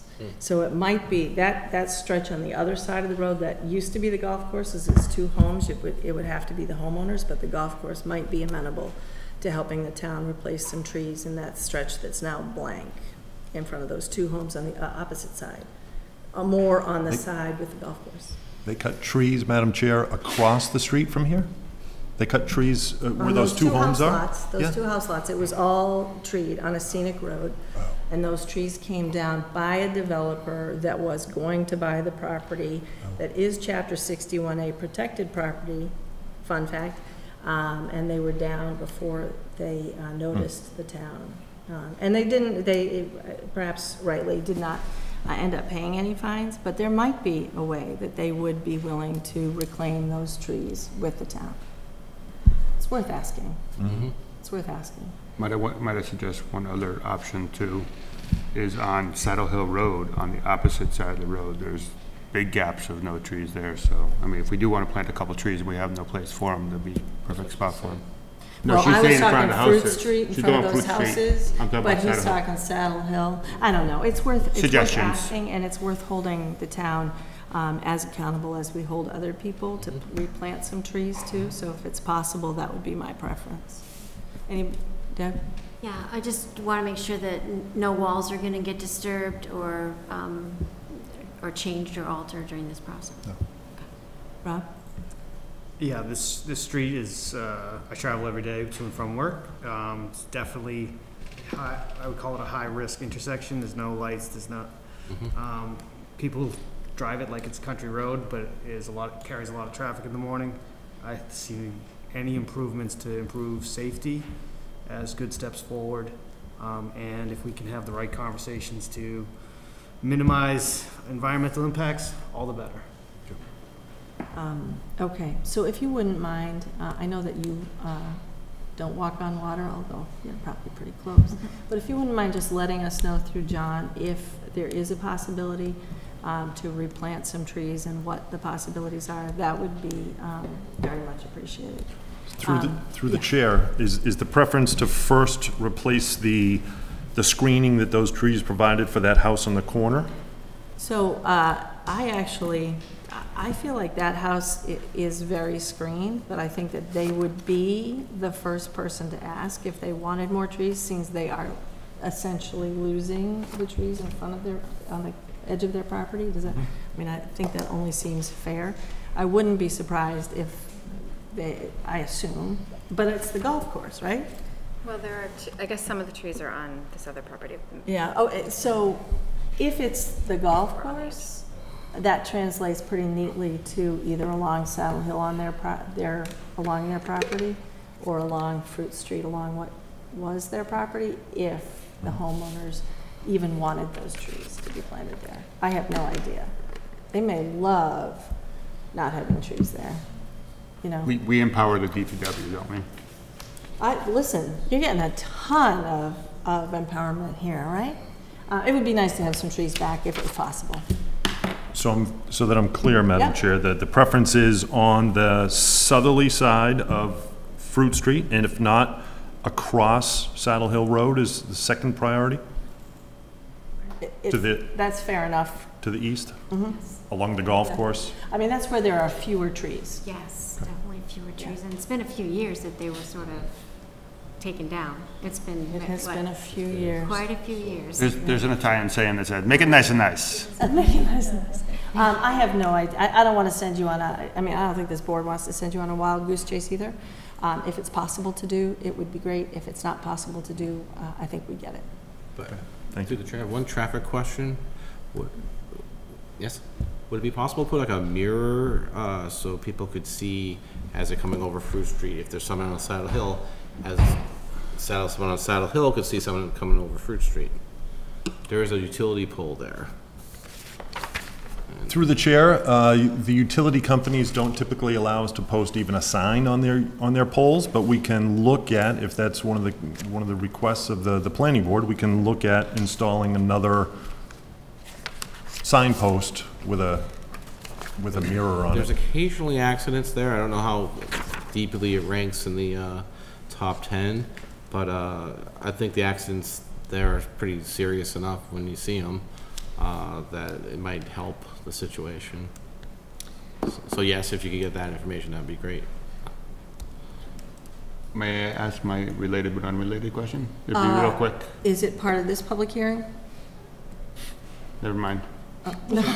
It's trees on Fruit This is Street. public hearing, but then ask your question. Go The ahead, question was that the further down Fruit Street, trees were tagged very similarly for the utility company removed, and they removed all but the one of the tagged trees. I was just curious why they didn't remove the one blue tagged tree.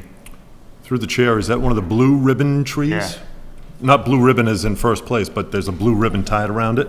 I can reach out to Eversource and find out why they didn't remove that one. It was dead like all the rest of them, so just an FYI. Thank you. Thank you. Okay. For the purposes of approving this request, we need to determine the degree to which the proposed work would adversely affect the scenic and aesthetic values upon which the scenic road designation was originally based. I think we're comfortable that that is not a big issue. The necessity for the proposed work in terms of public safety, welfare, or convenience, that has been the case that has been aptly made. Compensatory action proposed, such as replacement of trees or walls. Walls doesn't fall into this. We did talk about trees. I think we have a pretty fair expectation about the probability of getting trees, but it's worth asking. The availability of reasonable alternatives to the proposed work which could reduce or eliminate anticipated damage to trees, and there really is not an alternative in this case. And whether the proposed work would compromise or harm other environmental or historical values. I think we're comfortable with that as well. Did we ask for public comment? We did not. Thank you very much.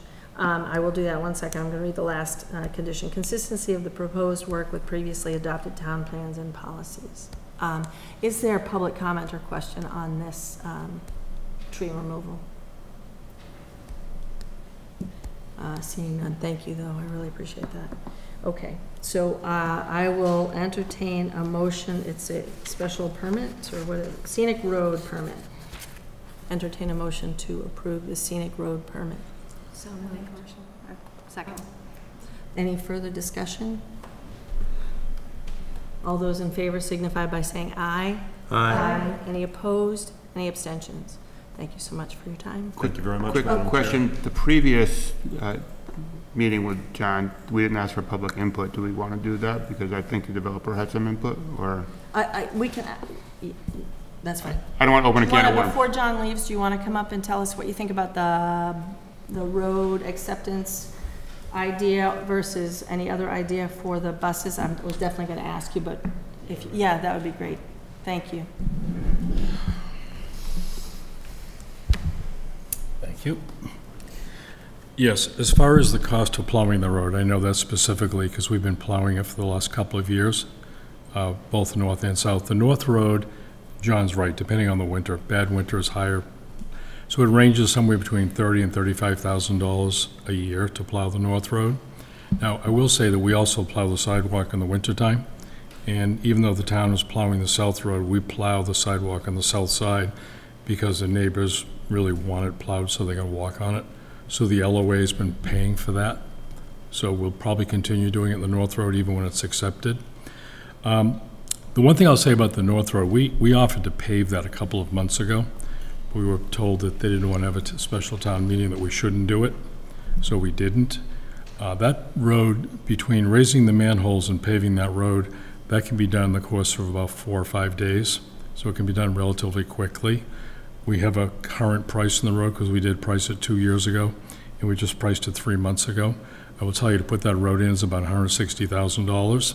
The sidewalks are finished. They were finished in the beginning, so there's no other coat to go on those. There is landscaping to be complete, which is really too hot this time of year to be doing it, so spring would be the ideal time. So if the town wanted, we could pave the road now, or we could wait and do it in the spring, or we could do it next year, depending when. I will tell you the bond, I just been texting back and forth in my office to find out how much the bond is. Between the landscaping and the paving, it's about $400,000 worth of work to do. The bond currently that the town has, I was shocked at how much it was. It's $776,000. So it's almost twice what the cost of the work to be done is. So I think from a bonding point of view, you're more than secure. And I'm open to either paving it now, paving in the spring, whenever you'd like to do it. I will tell you, I've also been having ongoing conversations with some of the selectmen and with Norman, town manager, about this whole bus issue. And it's amazing, and we've both talked to many bus companies, no bus company will drive on a private road. I don't know why. We even offered to buy them additional insurance. They weren't interested in doing that. Some of them have a misnomer. They think, well, how am I going to turn the bus around in a cul-de-sac? I said, you don't understand. It's a full-through road. The other thought we've had with the selectmen and town managers, maybe there could be a small 20, 30 person private bus that could run through the neighborhood, pick the kids up and drop them off where all the parents park now. So we're actually looking into that option. Not ideal, but is an option. So tell me again, where they wait now, Yep. a small private bus. In other words, if there were a private bus that drove through the neighborhood to pick the children up, brought them down to that spot, rather than having 30 cars there, we'd have just one bus dropping the kids off. My guess is probably a couple of parents who'd want to be there. I've had this conversation with Pulte and with the town, and we're now exploring getting some pricing on doing that. Now, whether we can get that done, I don't know.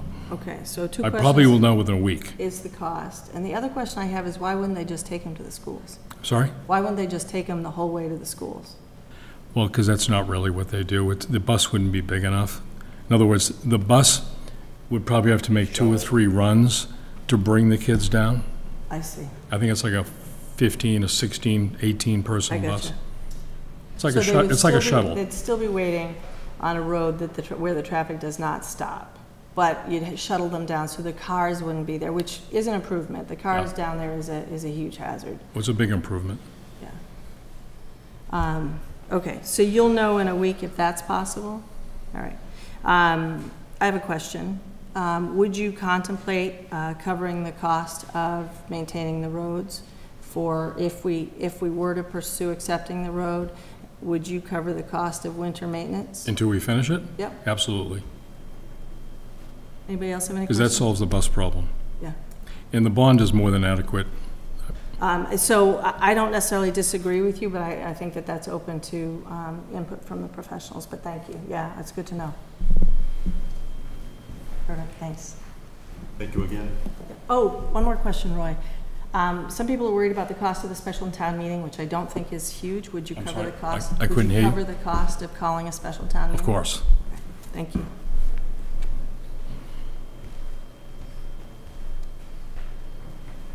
Okay. Huh?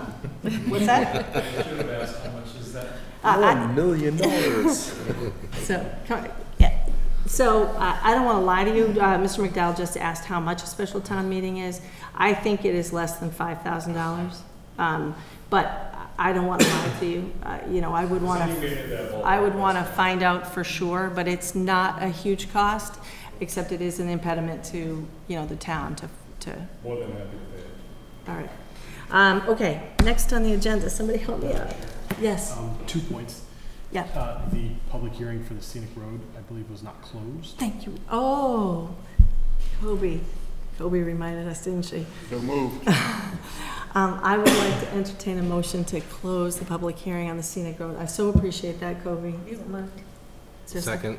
All those in favor signify by saying aye. Aye. Any opposed? Any abstentions?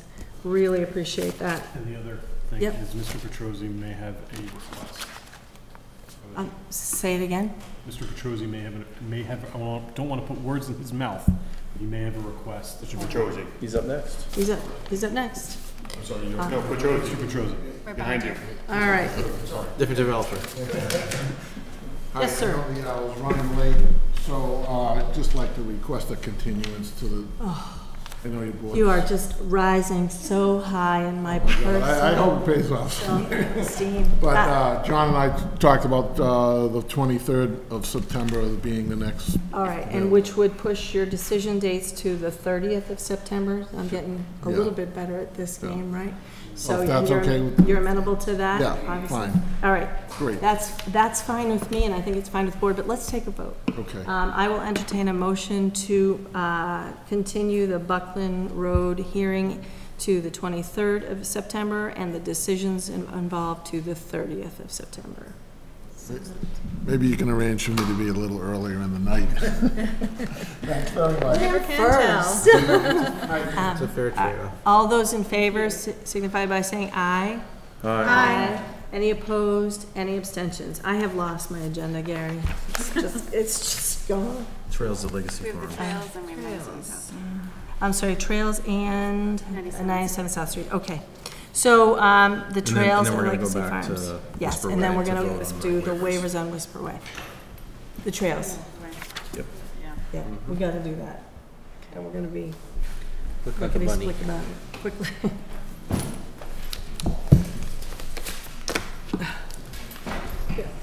Yeah, I do too, but. All right. Welcome. Thank you. So this is the new public hearing for the Trails at Legacy Farms to amend the approved site plan and amend the master plan special permit. I am happy to hear your presentation, but we have advice from our town council that they have not had an opportunity to look at the work that you have sent us. So I know that we are going to need to wait for their input.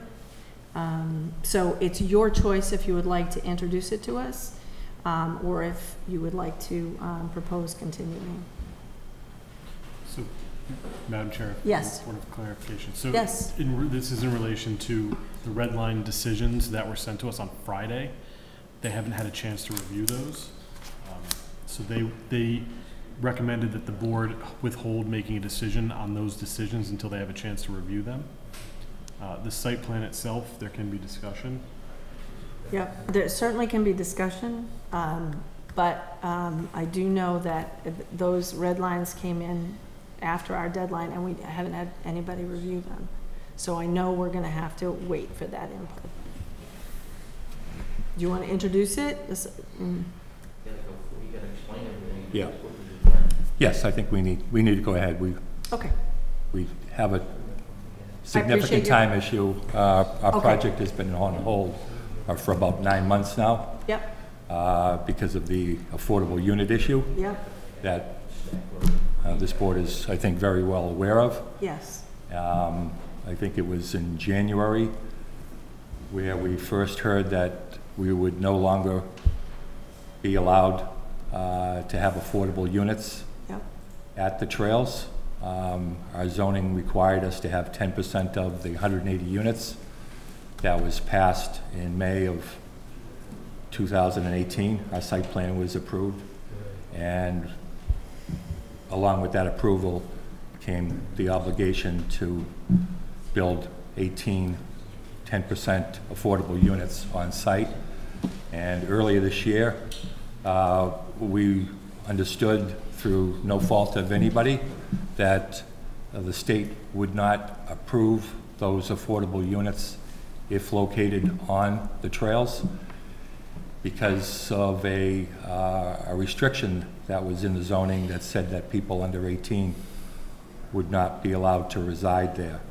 And in town meeting in May, I think it was Article 36 was defeated, which would have lifted that restriction.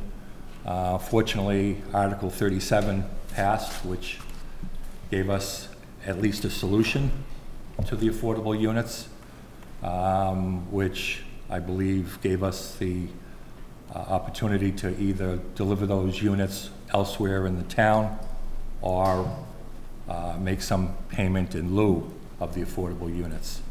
And the way the affordable units work, for every 9 units that we are granted certificate of occupancy, the 10th needs to be an affordable. So we now are in a position where we can't build the affordable units at the trails. And we went back to see how we could make this work. And I think we've come up with, I believe, a minor modification of our existing special permit. Our roads are not changing. All we're doing is changing the configuration of the buildings. We did have simplex, duplex, and triplex units initially. We still have them. We just have a different number of them. We went from, if you remember, I think I mentioned this several times in the hearings leading up to town meeting, that the triplexes, of which the original plan we had 21 of, those existed only because we had affordable units. So all 18 of our affordable units were going to be in those triplex units. And once we were dealt a different situation and not being able to put those affordable units at the trails, that really necessitated a redesign of our site plan. So we haven't changed the roads, we haven't changed the area that the buildings are located, we've just changed the number of each the type structure. We went from 31 singles to 62. We went from 43 duplexes to 49. And so there's 2 increases there. And then the significant decrease was the triplexes, which went from 21 to 5. So if you do the math, that's a decrease overall of 5 units. So this amended plan before you is for 175 units. Again, we think that all the engineering, drainage calculations that work for 180 units obviously would work better for a less dense project. The original plan had these 21 triplexes spread evenly throughout the community because we needed, you know, as when you have to do affordable units, you have to do them in proportion to the market rate units. So we had them spread out, sprinkled throughout the entire, I think, 44 acres of the site.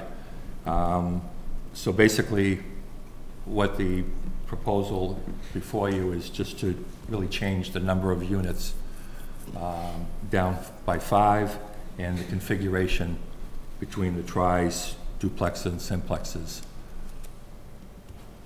Okay. I have my engineer here. He could briefly go through the plan, and I believe the peer review engineer is here as well. And I think all that work has been done. We're actually on hold right now and have been since the Because of spring. because of the affordable housing payment needs Yes. to happen, right, before you get, No, Oh. we're kind of on hold because there was, we didn't know how this was all gonna come out with the Yeah. affordable units, so we were concerned, because of the design we had, we were concerned whether we should really go forward or wait until we got some resolution at town meeting on where the affordable units could be built.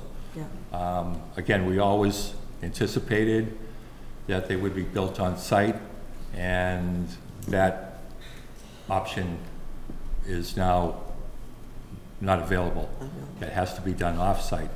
So it really required us to take a good hard look at the site as it was planned, because it was planned for affordable units. And now that the affordable units are not going to be built at the trails, we had to really look at that, because again, those triplex units only existed for affordable units. Okay. So, until you get your new,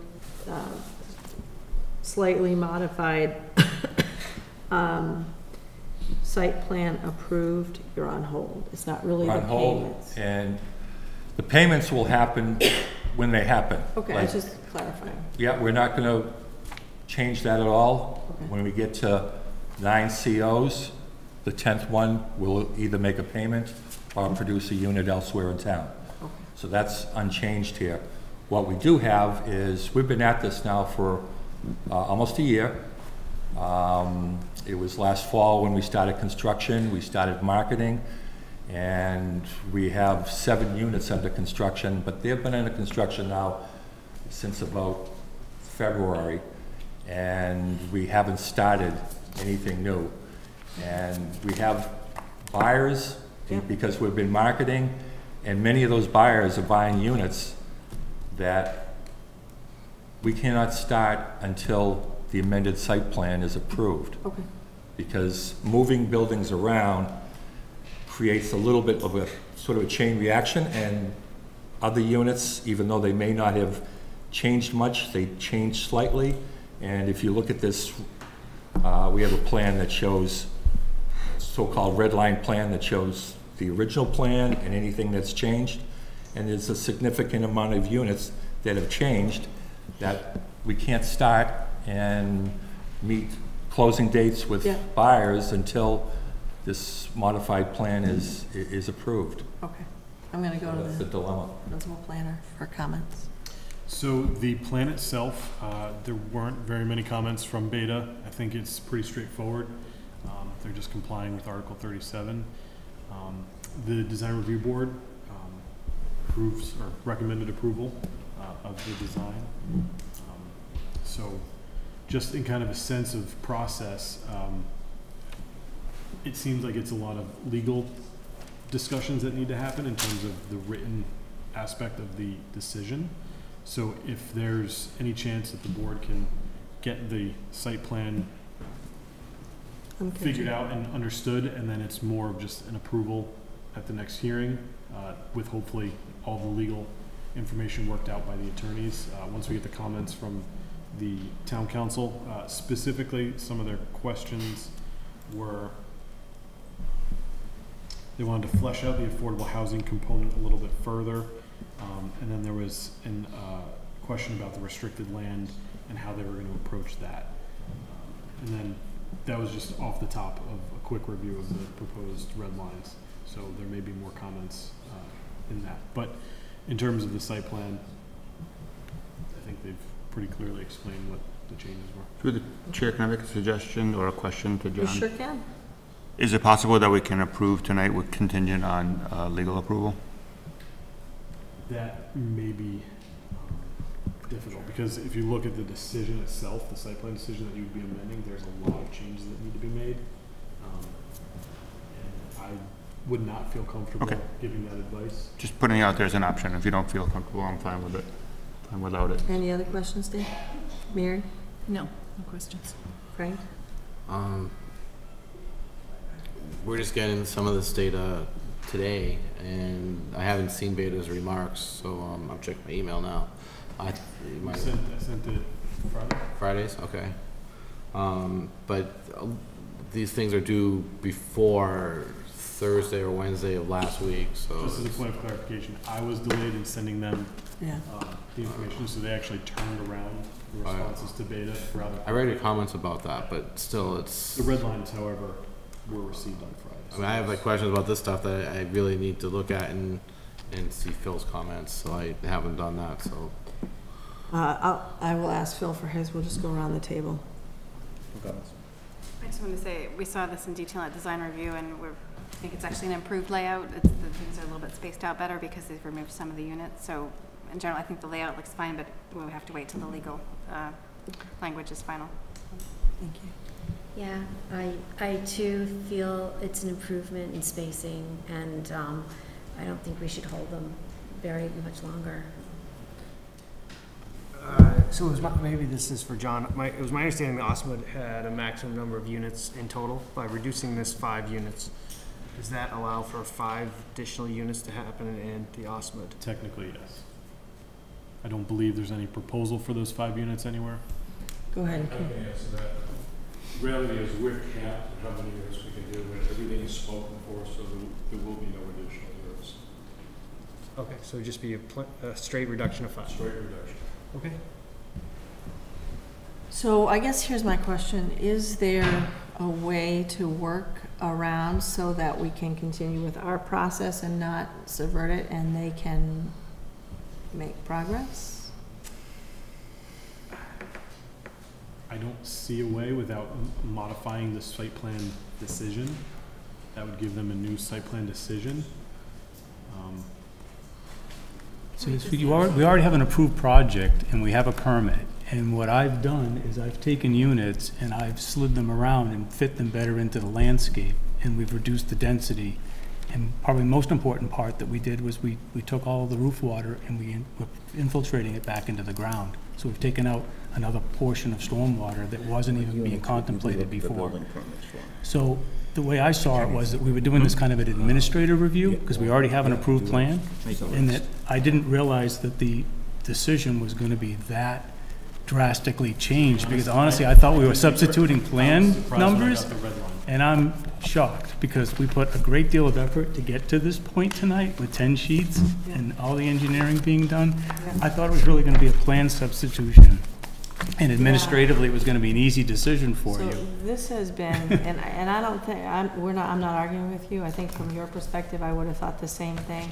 This has been a little bit tangled just because it's a problem of sort of nobody's making or everybody's making, and we're trying to find our way through, and it needed a town meeting vote to give us our direction. So it's been a little bit difficult from the start, but I think we all are nodding along with the fact that, you know, the design review sees it as an improvement. Put all of the comments in, yes. Yeah.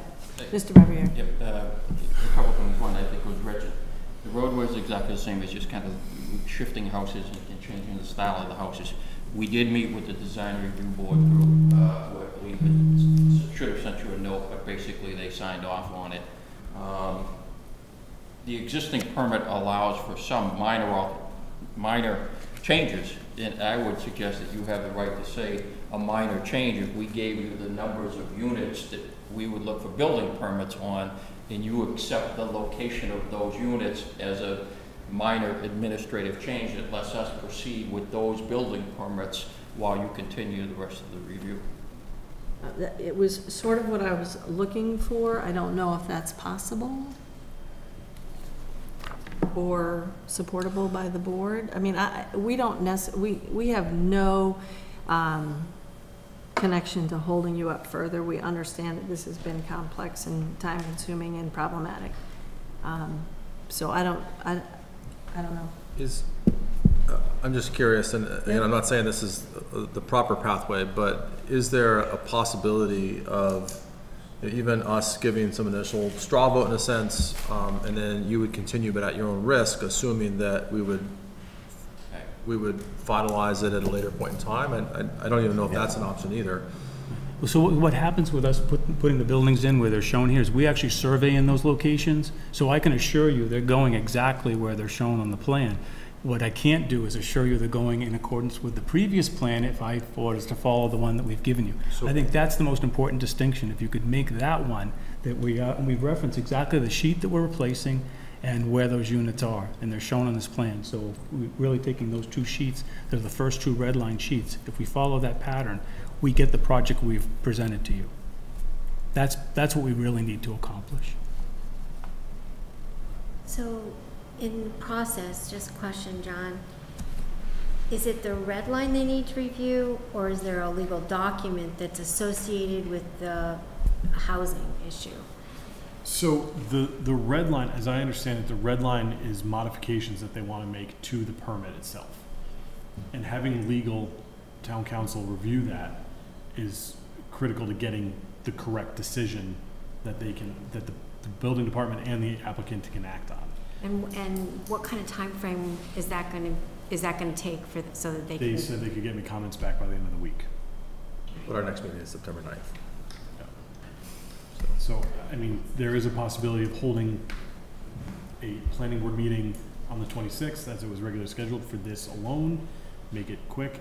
To clarify that point with the attorneys, I mean, we didn't have a lot of time to talk about it because they got it sent to them on Friday. They had to look at it, and then we talked this afternoon before end of business. So it was kind of like looking at a high level of the permits themselves and seeing what needs to change.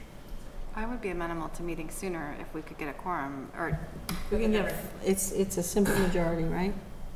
I believe for the master plan special permit would be 2/3. So we would need at least 6 people, and all of them would have to be in favor, and it's August, and we committed to not having that second meeting, but it would.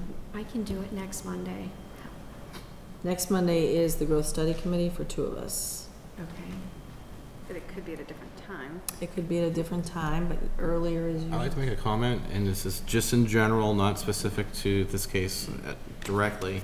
The speed of the town is the speed of the town. We have to have materials in front of us when we have our meetings posted, not after.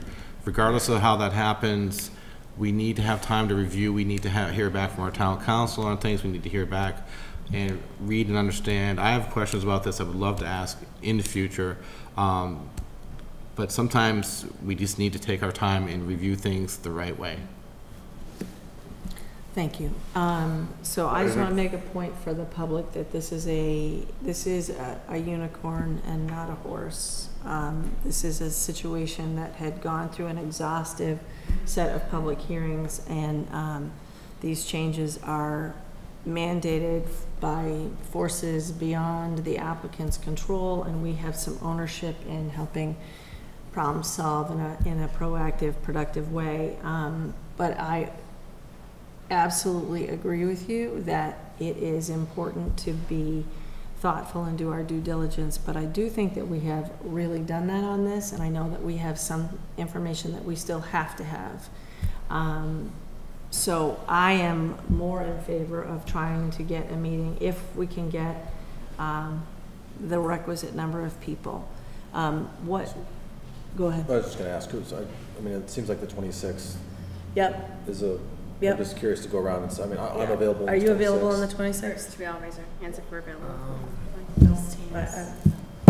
Through the chair, question about process. Did you say simple majority was 6 or 5? Simple majority is 5, but it needs a super majority, so that's 6. Oh, it needs a super majority. Okay, thanks. Yeah. Thanks. Yes. You're available on the 26th. I apologize now. It's okay. Nobody was planning on it. Yes. Yes. Yes. Yes. Nope. Yes. Yes. Yes. Yes. 1, 2, 3, 4, 5, 6. So then you need all 6, right? So here is what I recommend.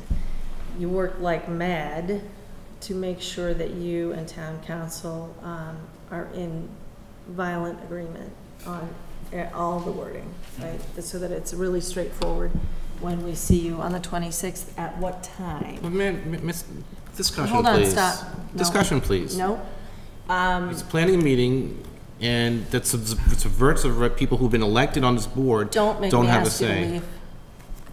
I won't. Well, you might. Okay. Our meeting for Growth Study Committee is at 7. On the 19th. No, that's the week 26th. after. Oh, After. many thank yous. And no conflict of Yeah, vote. no, we did Many do thank it. yous. Okay, yeah. Yeah, my vote, Through the chair. my attempt at the 19th If, didn't work. if we do move forward with another meeting 2 weeks from now that Frank cannot make, can he ask his questions now? Yes, I will, absolutely. It's after yes. 10 o'clock, I have to wake up at 6 a.m., so when am I going to sleep? I'm up at 5. Okay. I'll see you on the highway. And would like to get done. So I am motivated to try and proceed with this for a lot of reasons. There's been a lot of work that's gone into this, and I am going to entertain a motion to continue this public hearing to 7 o'clock on, 7, okay? Sure. 7, yes, 7? Sure. 7 o'clock on August 26th. Is the basement available, you know? I think we should still technically have this room. When does the work start? It's not, there's no date certain. For the start, okay, in this room then, Town Hall, 2nd floor. In between now and then, we'll work on everything. Make it drafts of the decision. pristine, right, just as long as legal and Beta and everybody is on board, I think that we don't expect any problems. And Yes. just to clarify, that's having everything in alignment and pristine before the deadline, not before the meeting. That's So- right, that's So, yeah, our expectation is to have a Tuesday packet on the, before. yeah. By the Right. Tuesday before. By Tuesday before, 5 o'clock Tuesday before. Okay? Thank you. All right, you're welcome. Are we gonna vote? Oh, all those in favor? Discussion? Yes. Can we say we let Frank ask his question? Oh, yes, thank you. Out of respect for the other people that are here to speak, it's after 10 o'clock, I will not ask any questions of this. I might pose to you guys meeting, but you guys voted to meet, so meet. I welcome you to submit your comments and questions. I'll make sure that they are Thank you. asked. Yeah. Thank you. So all those in favor signify by saying aye. Aye. Any opposed? Nay. Any abstentions? Okay. Thank you. Great, thank you. You. All right, we are going to power through South Street. South Street. Sorry for the wait. I appreciate your patience, everybody. Happy to see some familiar faces.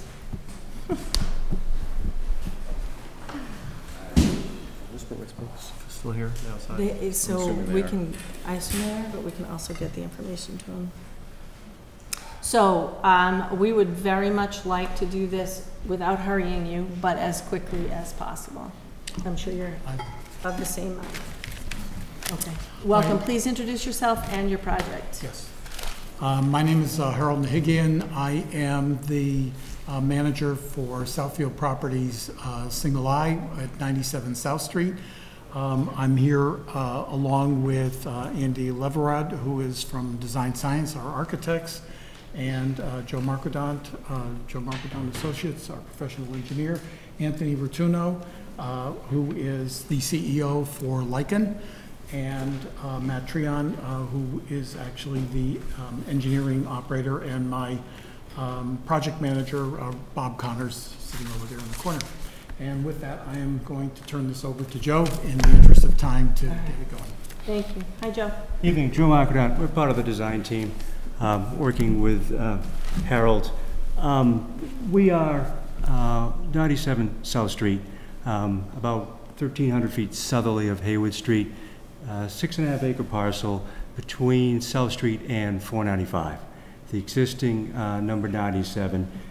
It may ring a bell. It was part of a TIF discussion and tax adjustment on behalf of Lichen and Harold back in February of 2019.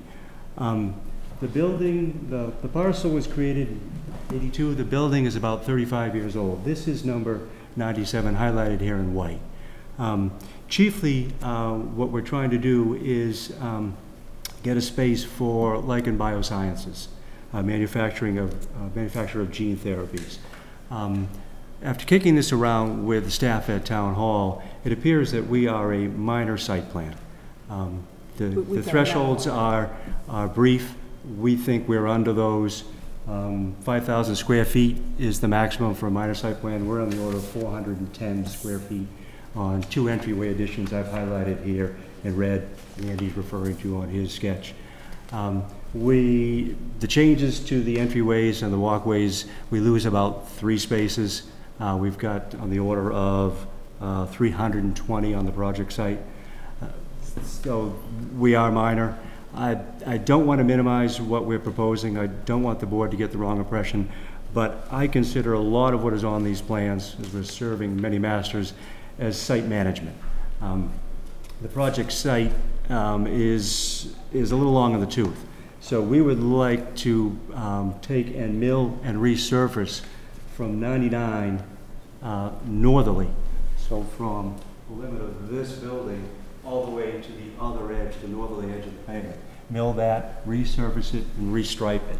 It's been patched with sealant for 20-odd years now, and it needs an update. We would like to update the lighting in each of those traffic islands that are set at regular intervals in the parking lot. A lot of the trees have been lost to disease, have rotted out, have died off. We would like to, as part of that, replace the poles and the landscaping in those islands. To keep those trees alive, we propose some irrigation to those spots. Seems counterintuitive to put brand new trees in and then not care for them. And then out along South Street, there are a couple of landscape islands that have simply lost whatever vegetation was in there. So we've got a landscape plan through Western Nursery, Peter Mezzard's people, to add some landscaping along the front, along South Street. So that stuff adds to the complexity of the designs, but I think it's because we're trying to satisfy a paving contractor, satisfy a building department, satisfy a conservation commission. So there's a lot on those plans, but we are a minor site plan. So all our plans have been prepared, the designs are prepared to be in compliance with site plan standards.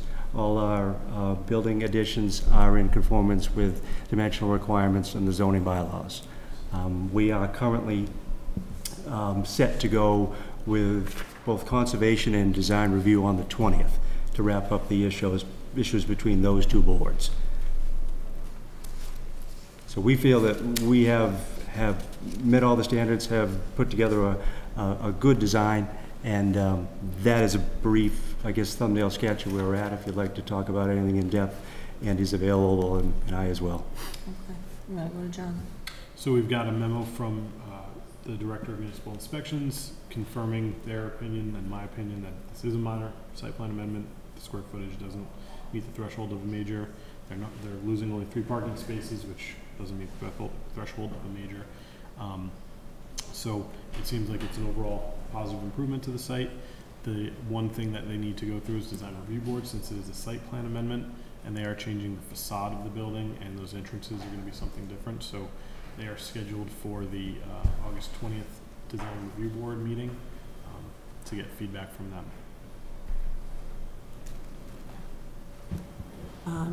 Board members, I'll start with Dave. Can you just describe the undergrounding of the utilities? Are they all currently underground? They're currently underground now. There's been a request from the fire chief to add an extension of the municipal water to a new hydrant to aid in any potential firefighting activities, and we're going to run a line through the parking lot to connect those islands for irrigation. That's the limit of utility work. All set. Mary. Hello. This plan is just for changes to 97. Is that correct? Correct. Both buildings are involved in this project, though? But we decided to call the project site, so that everyone had a full handle on what the scope of the work was to this northerly side of 99. So this pink line is the boundary line. There are reciprocal parking agreements and access agreements. Harold owns both 97 and 99, so a formality more than anything else. But the idea was for you folks to wrap your arms around the scope of it. We would set the project site at that boundary line. Okay. And just for clarification, is Lycan planning on occupying both of those buildings or just one of the buildings? Just one to start. Okay, thank you. I just want to make a point. If you're going to speak, you're welcome to speak, but people at home cannot hear you if you don't come up to the mic. The question was, would Lycan occupy both buildings, 97 and 99? The answer is no. We'll start with one. We fully anticipate to expand in the future. Please introduce yourself. Anthony Rotuno, CEO, Lycan. Okay. And yeah, my impression at first was that it was both buildings, and I was just curious as to why you weren't proposing a walkway between the two, or a covered walkway, but clearly if you're not occupying both buildings, that would be why. So, thank you. All set? Yeah. Frank? Thank you. Thanks, Joe. Another good, clear presentation. It's very straightforward, and I think it's a good idea. No questions? I think it's fine. As long as, I guess we haven't received any specific lighting information, as long as the lighting is downward facing and not very tall. Was there anything that I missed in my packet or I didn't see? I think it might have been in there, unless it was a different Yeah, I project. thought it said something. At least in the text it did. There was like a plan, but I wasn't sure specifically what it looked like. It might be something that would be handled by design review, but. Right. Quite frankly, we thought we would take it up with them in greater detail. The idea was to meet the standards in the site plan review. So our poles are going to be 15 feet tall, LED fixtures, dark sky compliant, downward focused. We have no spillage off-site. They're all set for safe levels around the parking areas for vehicular and pedestrian traffic, but we keep it all on-site. We submitted those, assuming that we maybe have a cursory discussion and perhaps more in depth on the 20th. But yeah, that's the gist of what we're trying to accomplish. Okay. Through the chair. Hold on one second. Rob? So from my perspective, I think this is what we want employers in town to do. Unemployment's low. This is, it appears to me, to improvement to the site to attract workers to Lycan Bioscience.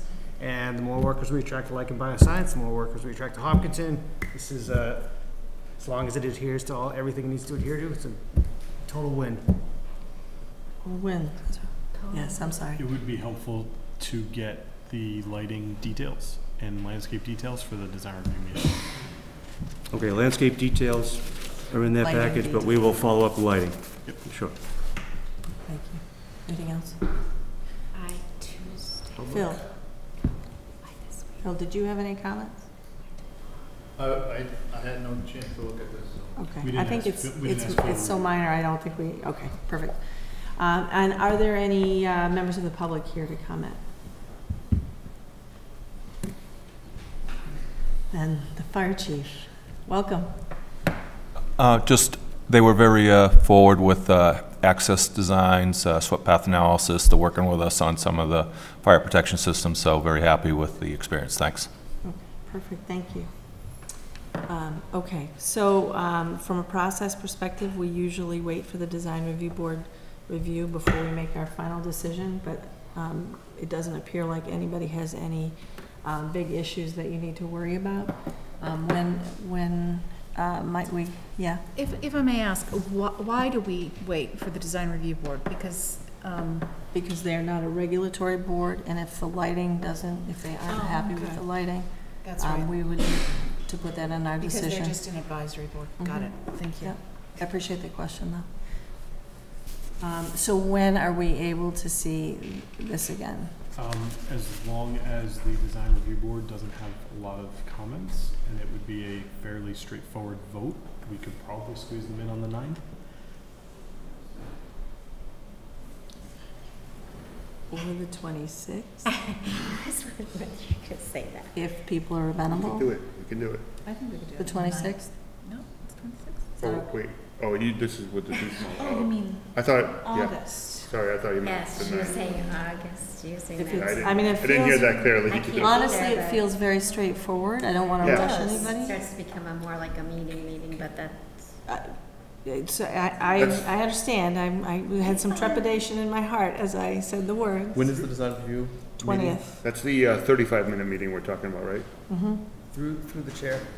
Say approvals do go, this is a question, approvals do go, we added an extra step or an extra meeting to accommodate quicker approval. Does that change the project schedule? Like, would you be able to act sooner because we had an approval a week sooner or 2 weeks sooner? Does it change? The sooner the better. That's goes without saying.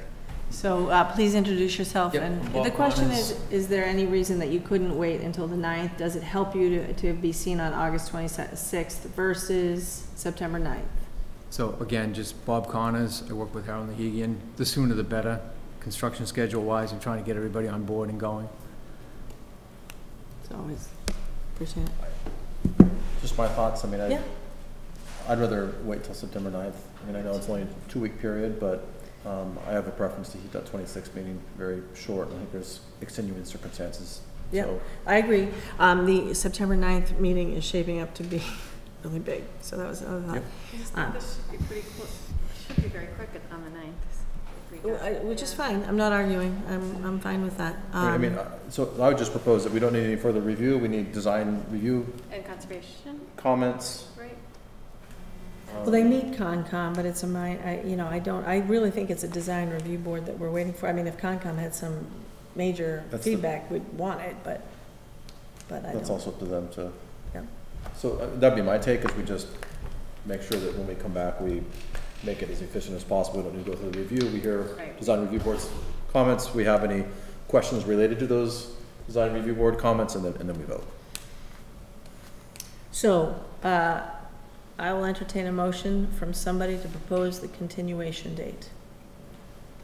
So I would move to continue till September 9th. I'll second that. Is there any discussion? All those in favor signify by saying aye. Aye. Any opposed? Any abstentions? I'm abstaining. I'm a no. Well, no, abstain, that's 3, 1, 2, 3, 4, 5. Okay, September 9th it is. I could have locked up that vote. Now that would have been fun. I thought it would have been good just to take it on the 26th. I appreciate your patience. It should be pretty straightforward, provided everything goes well with the design review board. We'll see you on the 9th. And I will commit to you that we will not see you at 10. We'll do it earlier in the meeting. Okay? That would be nice. Okay. Thank you for your patience. Appreciate it. Thank you. All right. So the last thing is to revote those waivers for Whisper Way. It's in our meeting packet. Somebody remind me the page. Page 8? 8 and 9. 9 or 10, actually, it kind of rolls on. Oh, yeah, 9, 10.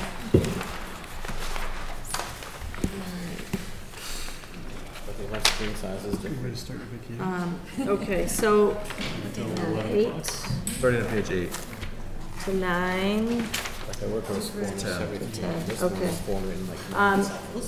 So I think we're just going to take the waivers and fly through them and see how that goes first. All right, does that make sense?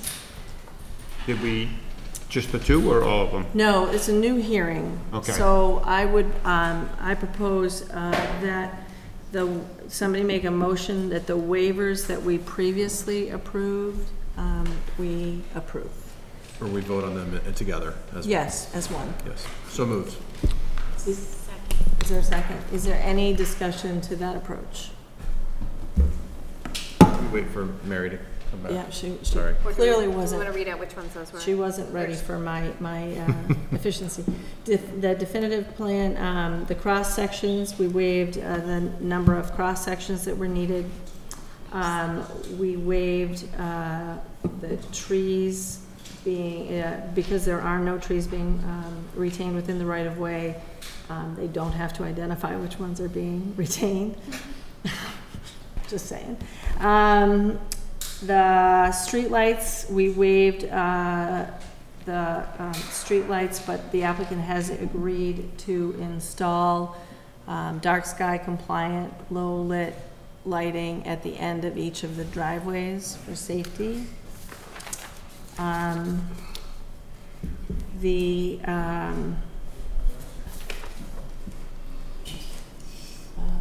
Yep, sorry, the what? Side slopes. I must have gone to the wrong page. I went to the wrong page. That's why it didn't make any sense. The side slopes, the roadside slopes, the 3-to-1 max. We're waiving that requirement to bring the existing Whisperway into compliance with the requirements for a maximum road slope of 10%. The side slope abutting the town forest in certain sections will need to be reduced to a 2-to-1 slope and vegetated and stabilized. So we're waiving the 3-to-1 requirement. What was the page of all these again on? Page, I'm on page 9 now. Thank you. Yep. Of the memo. Of the memo. Yes, Sorry. thank you. Perfect. Yep. Yes? Real quick, just For for Mary's 247 sake, on Yes. we moved to vote on the previously approved waivers Yes. all together as one Good group. idea. Thank you. The disturbance to the natural topography with depths of fill are going to be greater than 8 feet to facilitate some of the crossings. Disturbance to natural topography, there will be some slopes greater than 25%. Stormwater basin embankments, the side slopes of the detention ponds will be 3-to-1. Due to buffer constraints, an impervious core has been added to the pond to reduce the side slopes to 2-to-1 while maintaining the top of the berm width of 10 feet. So reduced from 3-to-1 to 2-to-1.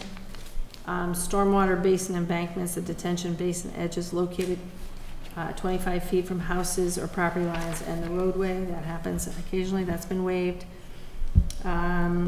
Those are the ones we have previously approved. Am I correct? Okay. So we have moved and seconded that we will consider all of those waivers in mass. So is there discussion? All those in favor? Sorry, discussion. Yep. So those are not for the 2 remaining, or they are for the 2 remaining? The 2 remaining have not been discussed, or not in it. Okay. Yep. All those in favor signify by saying aye. Aye. Aye. Any opposed? Any abstentions? Okay, the first one that we did not finish considering, it's a new hearing, so it's brand new anyway. The buffer areas of a minimum of 100 feet.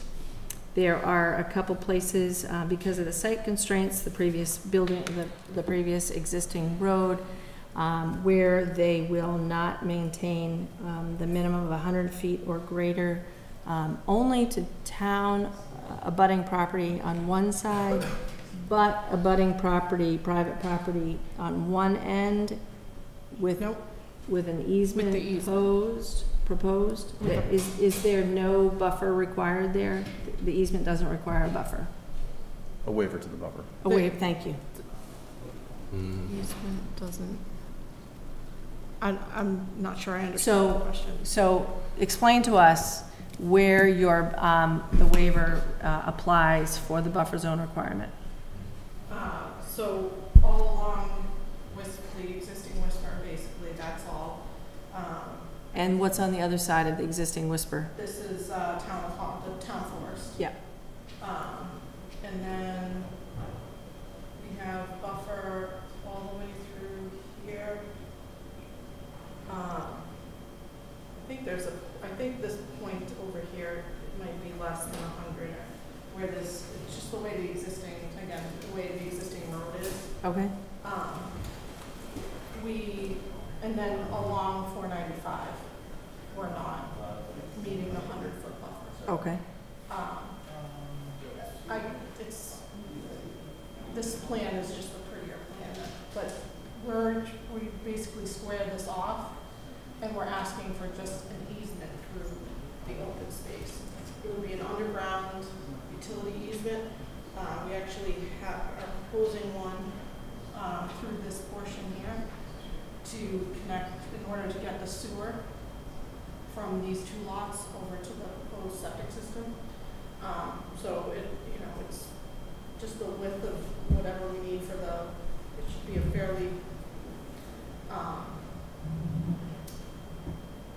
be narrow, 20 foot narrow, wide, and once we do the work, we'll just vegetate it and you won't know it's there. That's the internal one. Yes. Yeah. Yep. Okay. and that's the thought behind what we want to do with this one as well, is just for. It's just for future, maybe. If solar went back that way, there's 6 acres there, 6.88 acres, and then there's a 31 acre parcel and a 5 acre plus parcel that hooks all the way up to Valleywood. And just someday, who knows, if the landowners got together. So and then the reason for it coming out this way would very likely be just to get to the three-phase power out on Wood Street. And getting it through Valleywood would be very difficult. It's underground. So, Okay, so I'm gonna go around the board and entertain questions on this waiver request. Rob, do you wanna go first, or you wanna wait? I'd prefer to wait if I can. Yeah, absolutely. Yeah, I'm gonna come back. Amy, you wanna start us out? Okay, you know what, So- Gary, why don't you start? I have a question. So the utility easement is going from the back of that property all the way to Wood Street? No, Wood Street's in front of it. Yep, I understand. Okay. So can you show me where that utility is? No, sorry, not the one internal, the one that goes. External, yeah. Yeah. If the utility easement's gonna go from, if you drew this line straight across, it's just gonna go from here to through the open space for that 100 feet. It's 100-foot long, 20 feet wide. Because this will be private property, and before he sells this property, he would need to get he would reserve a utility access easement all the way down to Wood Street. But that's not part of what he's asking for from you guys. But yes, he would need to have that utility easement go all the way to Wood Street. I gotcha. Yep, I understand. Thank you. Okay. Frank? No questions. Okay. Mary? No questions.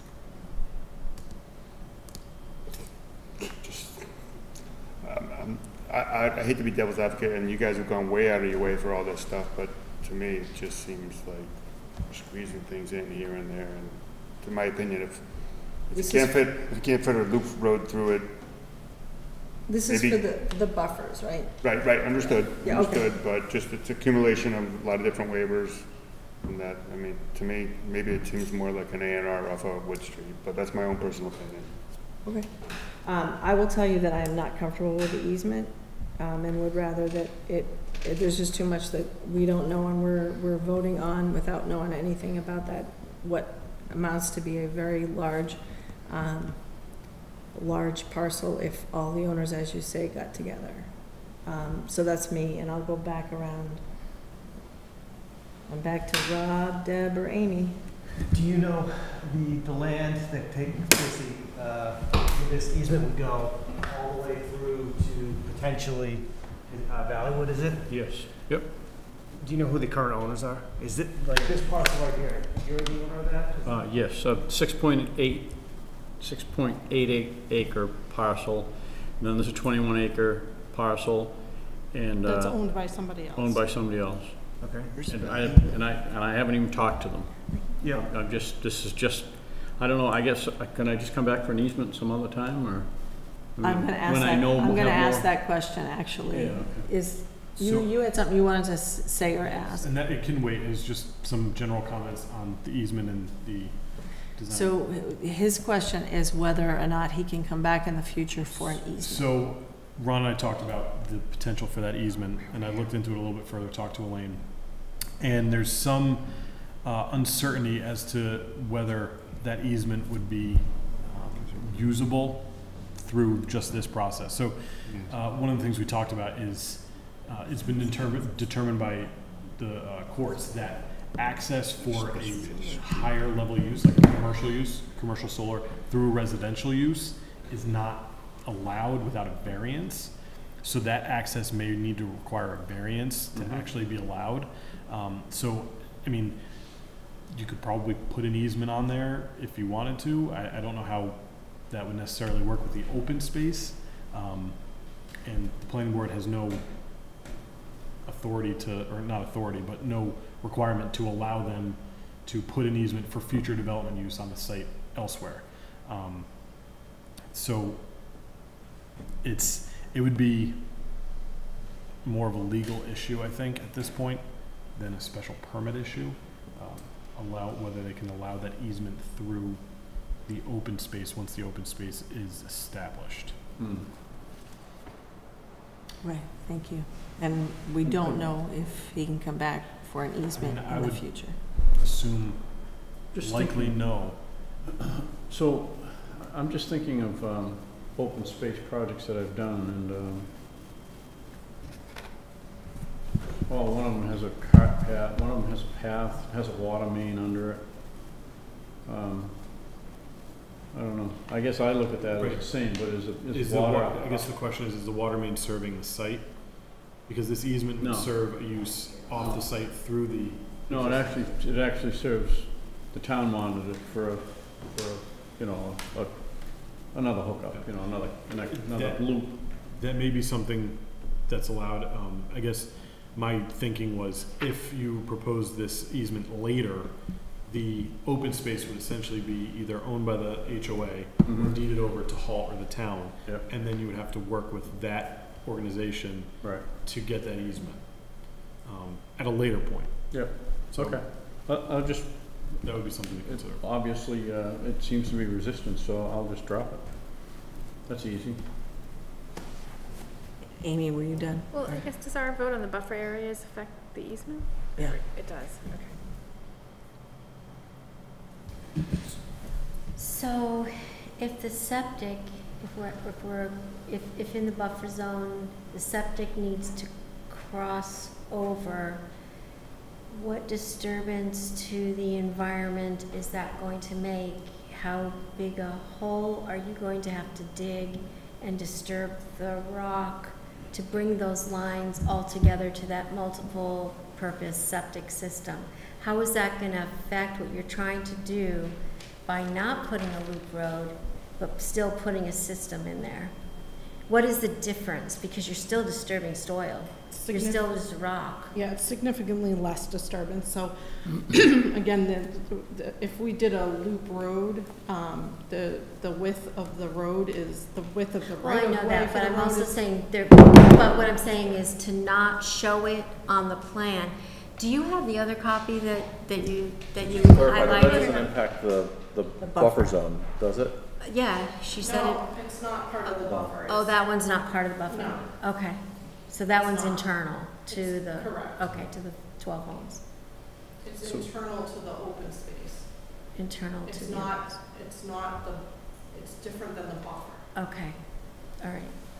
So it may affect wetlands ultimately, but it wouldn't affect what we're voting on now.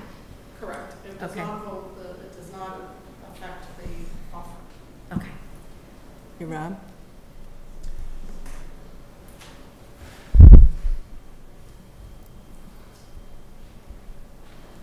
I think at the, so my opinion, the buffer space requirement, I don't have any more questions at this time. I think, they've done a good job trying to adhere to the requirements, so I don't have any more questions. Can I make a motion? You can. So I'll move to accept the buffer zone waiver with one modification, that it not include the easement on, the utility easement on the southeast Is there a second? corner of the property. Second. And it was to accept to approve the waiver. Yeah, sorry, to approve. Yeah. Thank you. Right. Is there further discussion? All those in favor signify by saying aye. Aye. Any opposed? No. Any abstentions? I'm abstaining on this, just on principle. Okay. I think that he has a right to ask for the easement, even if it's not used for anything, from my understanding of it, but that's all. Okay. All right, the last one is the lot frontage depth. So we talked a lot about that in particular. I'm happy to go around the table and ask members if they have any questions or comments in particular on that waiver request. I'll start with Dave. All set. Mary? No questions. All set. No questions. just gonna say, I'm inclined to grant the lot frontage depth waiver because I think it makes sense, even, because they could get 12 houses either way, so I think it makes sense to have the lots make more sense and driveways to accommodate. I agree. I'm in that I same agree. I camp. think the presentation was really well done, so. Rob? So my, I don't really have a question, it's more just a statement. This is the type of plan people in the town will look at. Like, we, as planning board members, we should do what's by the bylaws, and I am gonna do that. And my opinion is to vote to approve this, but this is a plan the town will look at and go, what is the planning board doing, in my opinion? And these are something in the bylaws we need to look at as we go forward in the future. I agree, Rob. Yeah, I don't disagree with that. Just to comment on that, you're actually voting against the bylaws when you're approving all this, so the bylaws are there to prevent this. Well, the bylaws allow us to waive.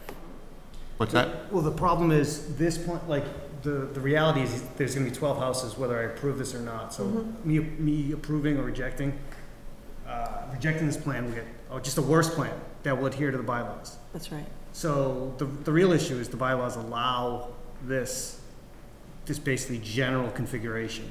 Like, the reality is, this is not, the bylaws are not satisfying what the best interest of the town, in my opinion. Just through the chair, I would just say that if you said no to all these bylaw overrides, they would have to come back with a better plan.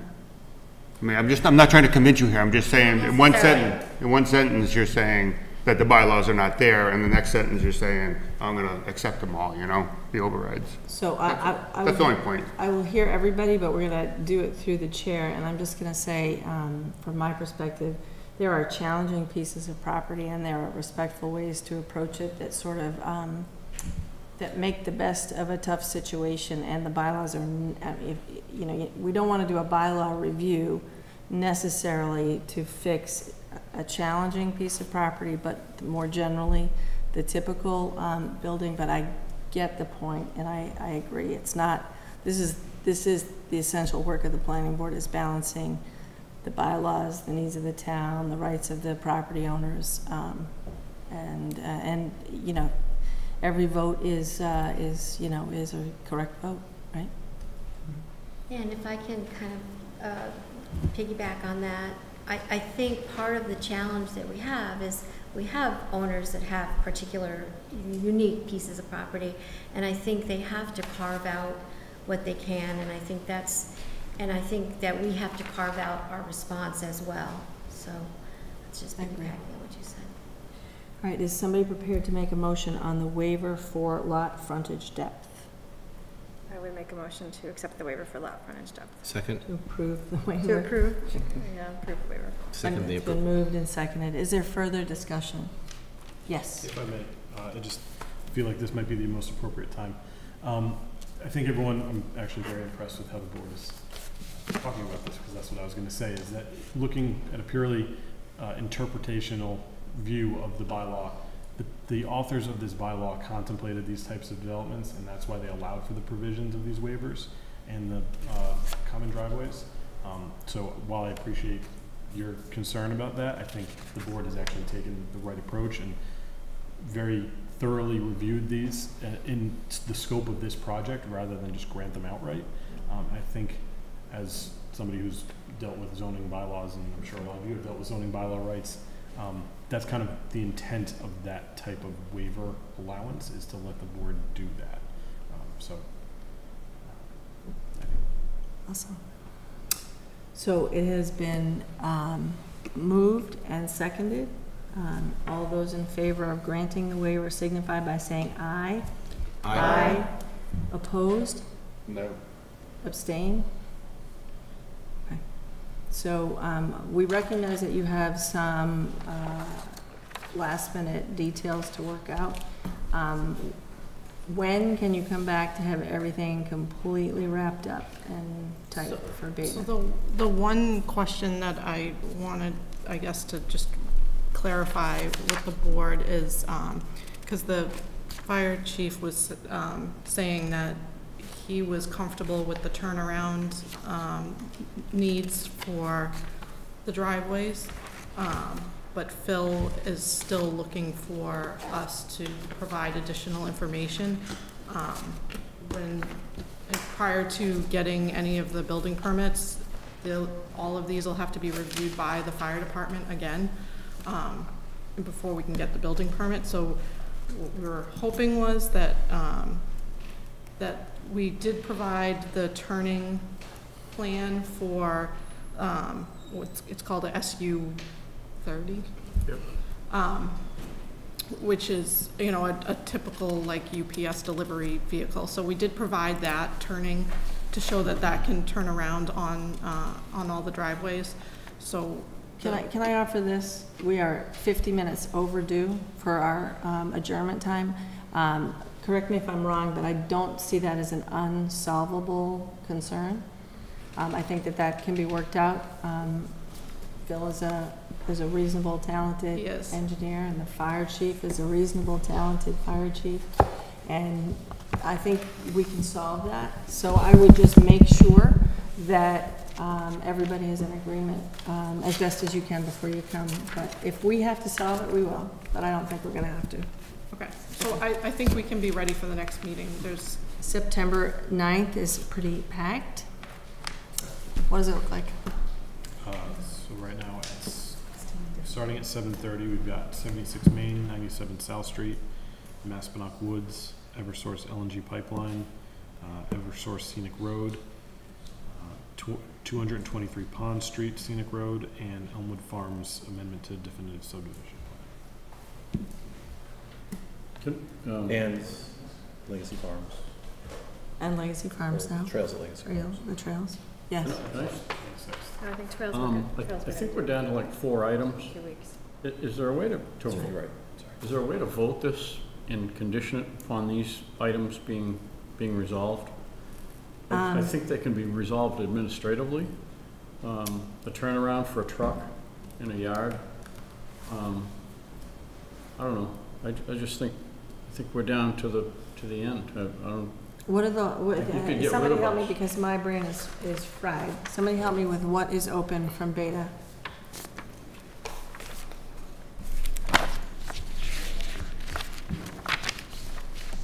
Read through a beta's letter. Yeah. There are 5 comments. One is the plan providing the turnarounds. The second is for us to show the type, the size, and inverts for the culverts going underneath the driveway, underneath the driveways.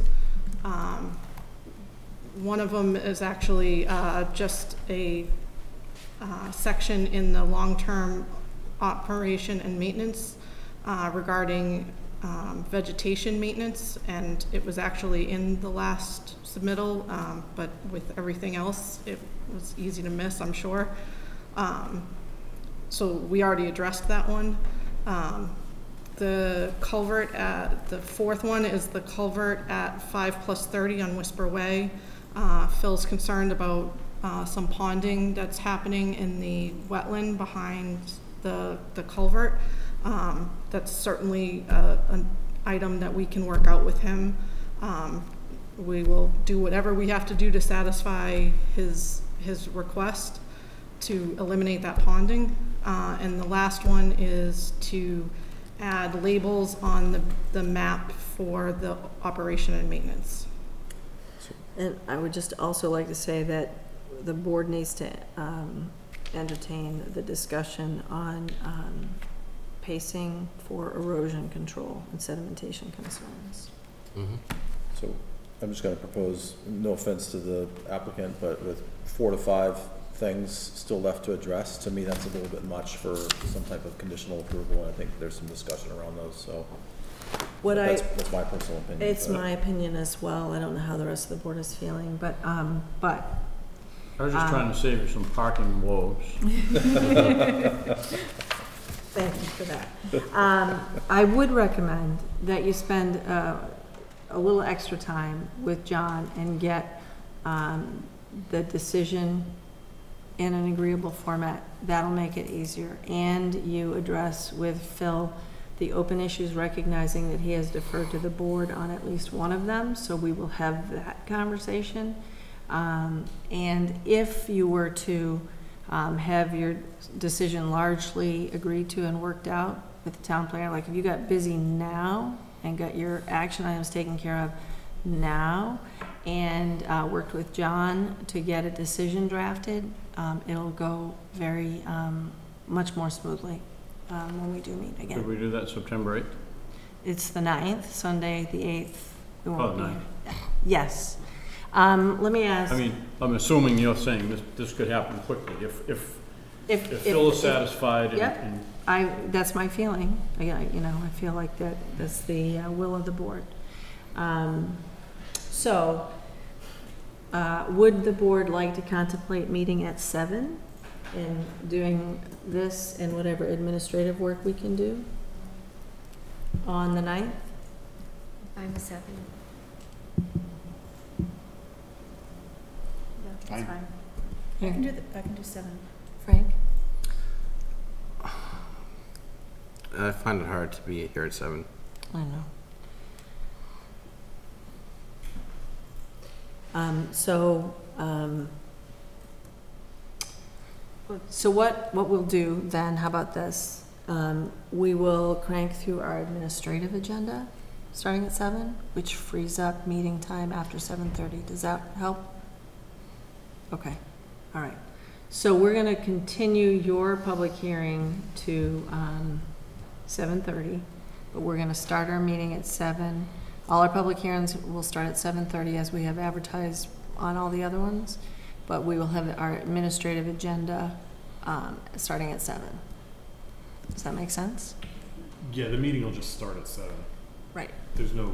We can start public hearings at 7. We can tell applicants that. Because we just moved it to the date, not a time. Right.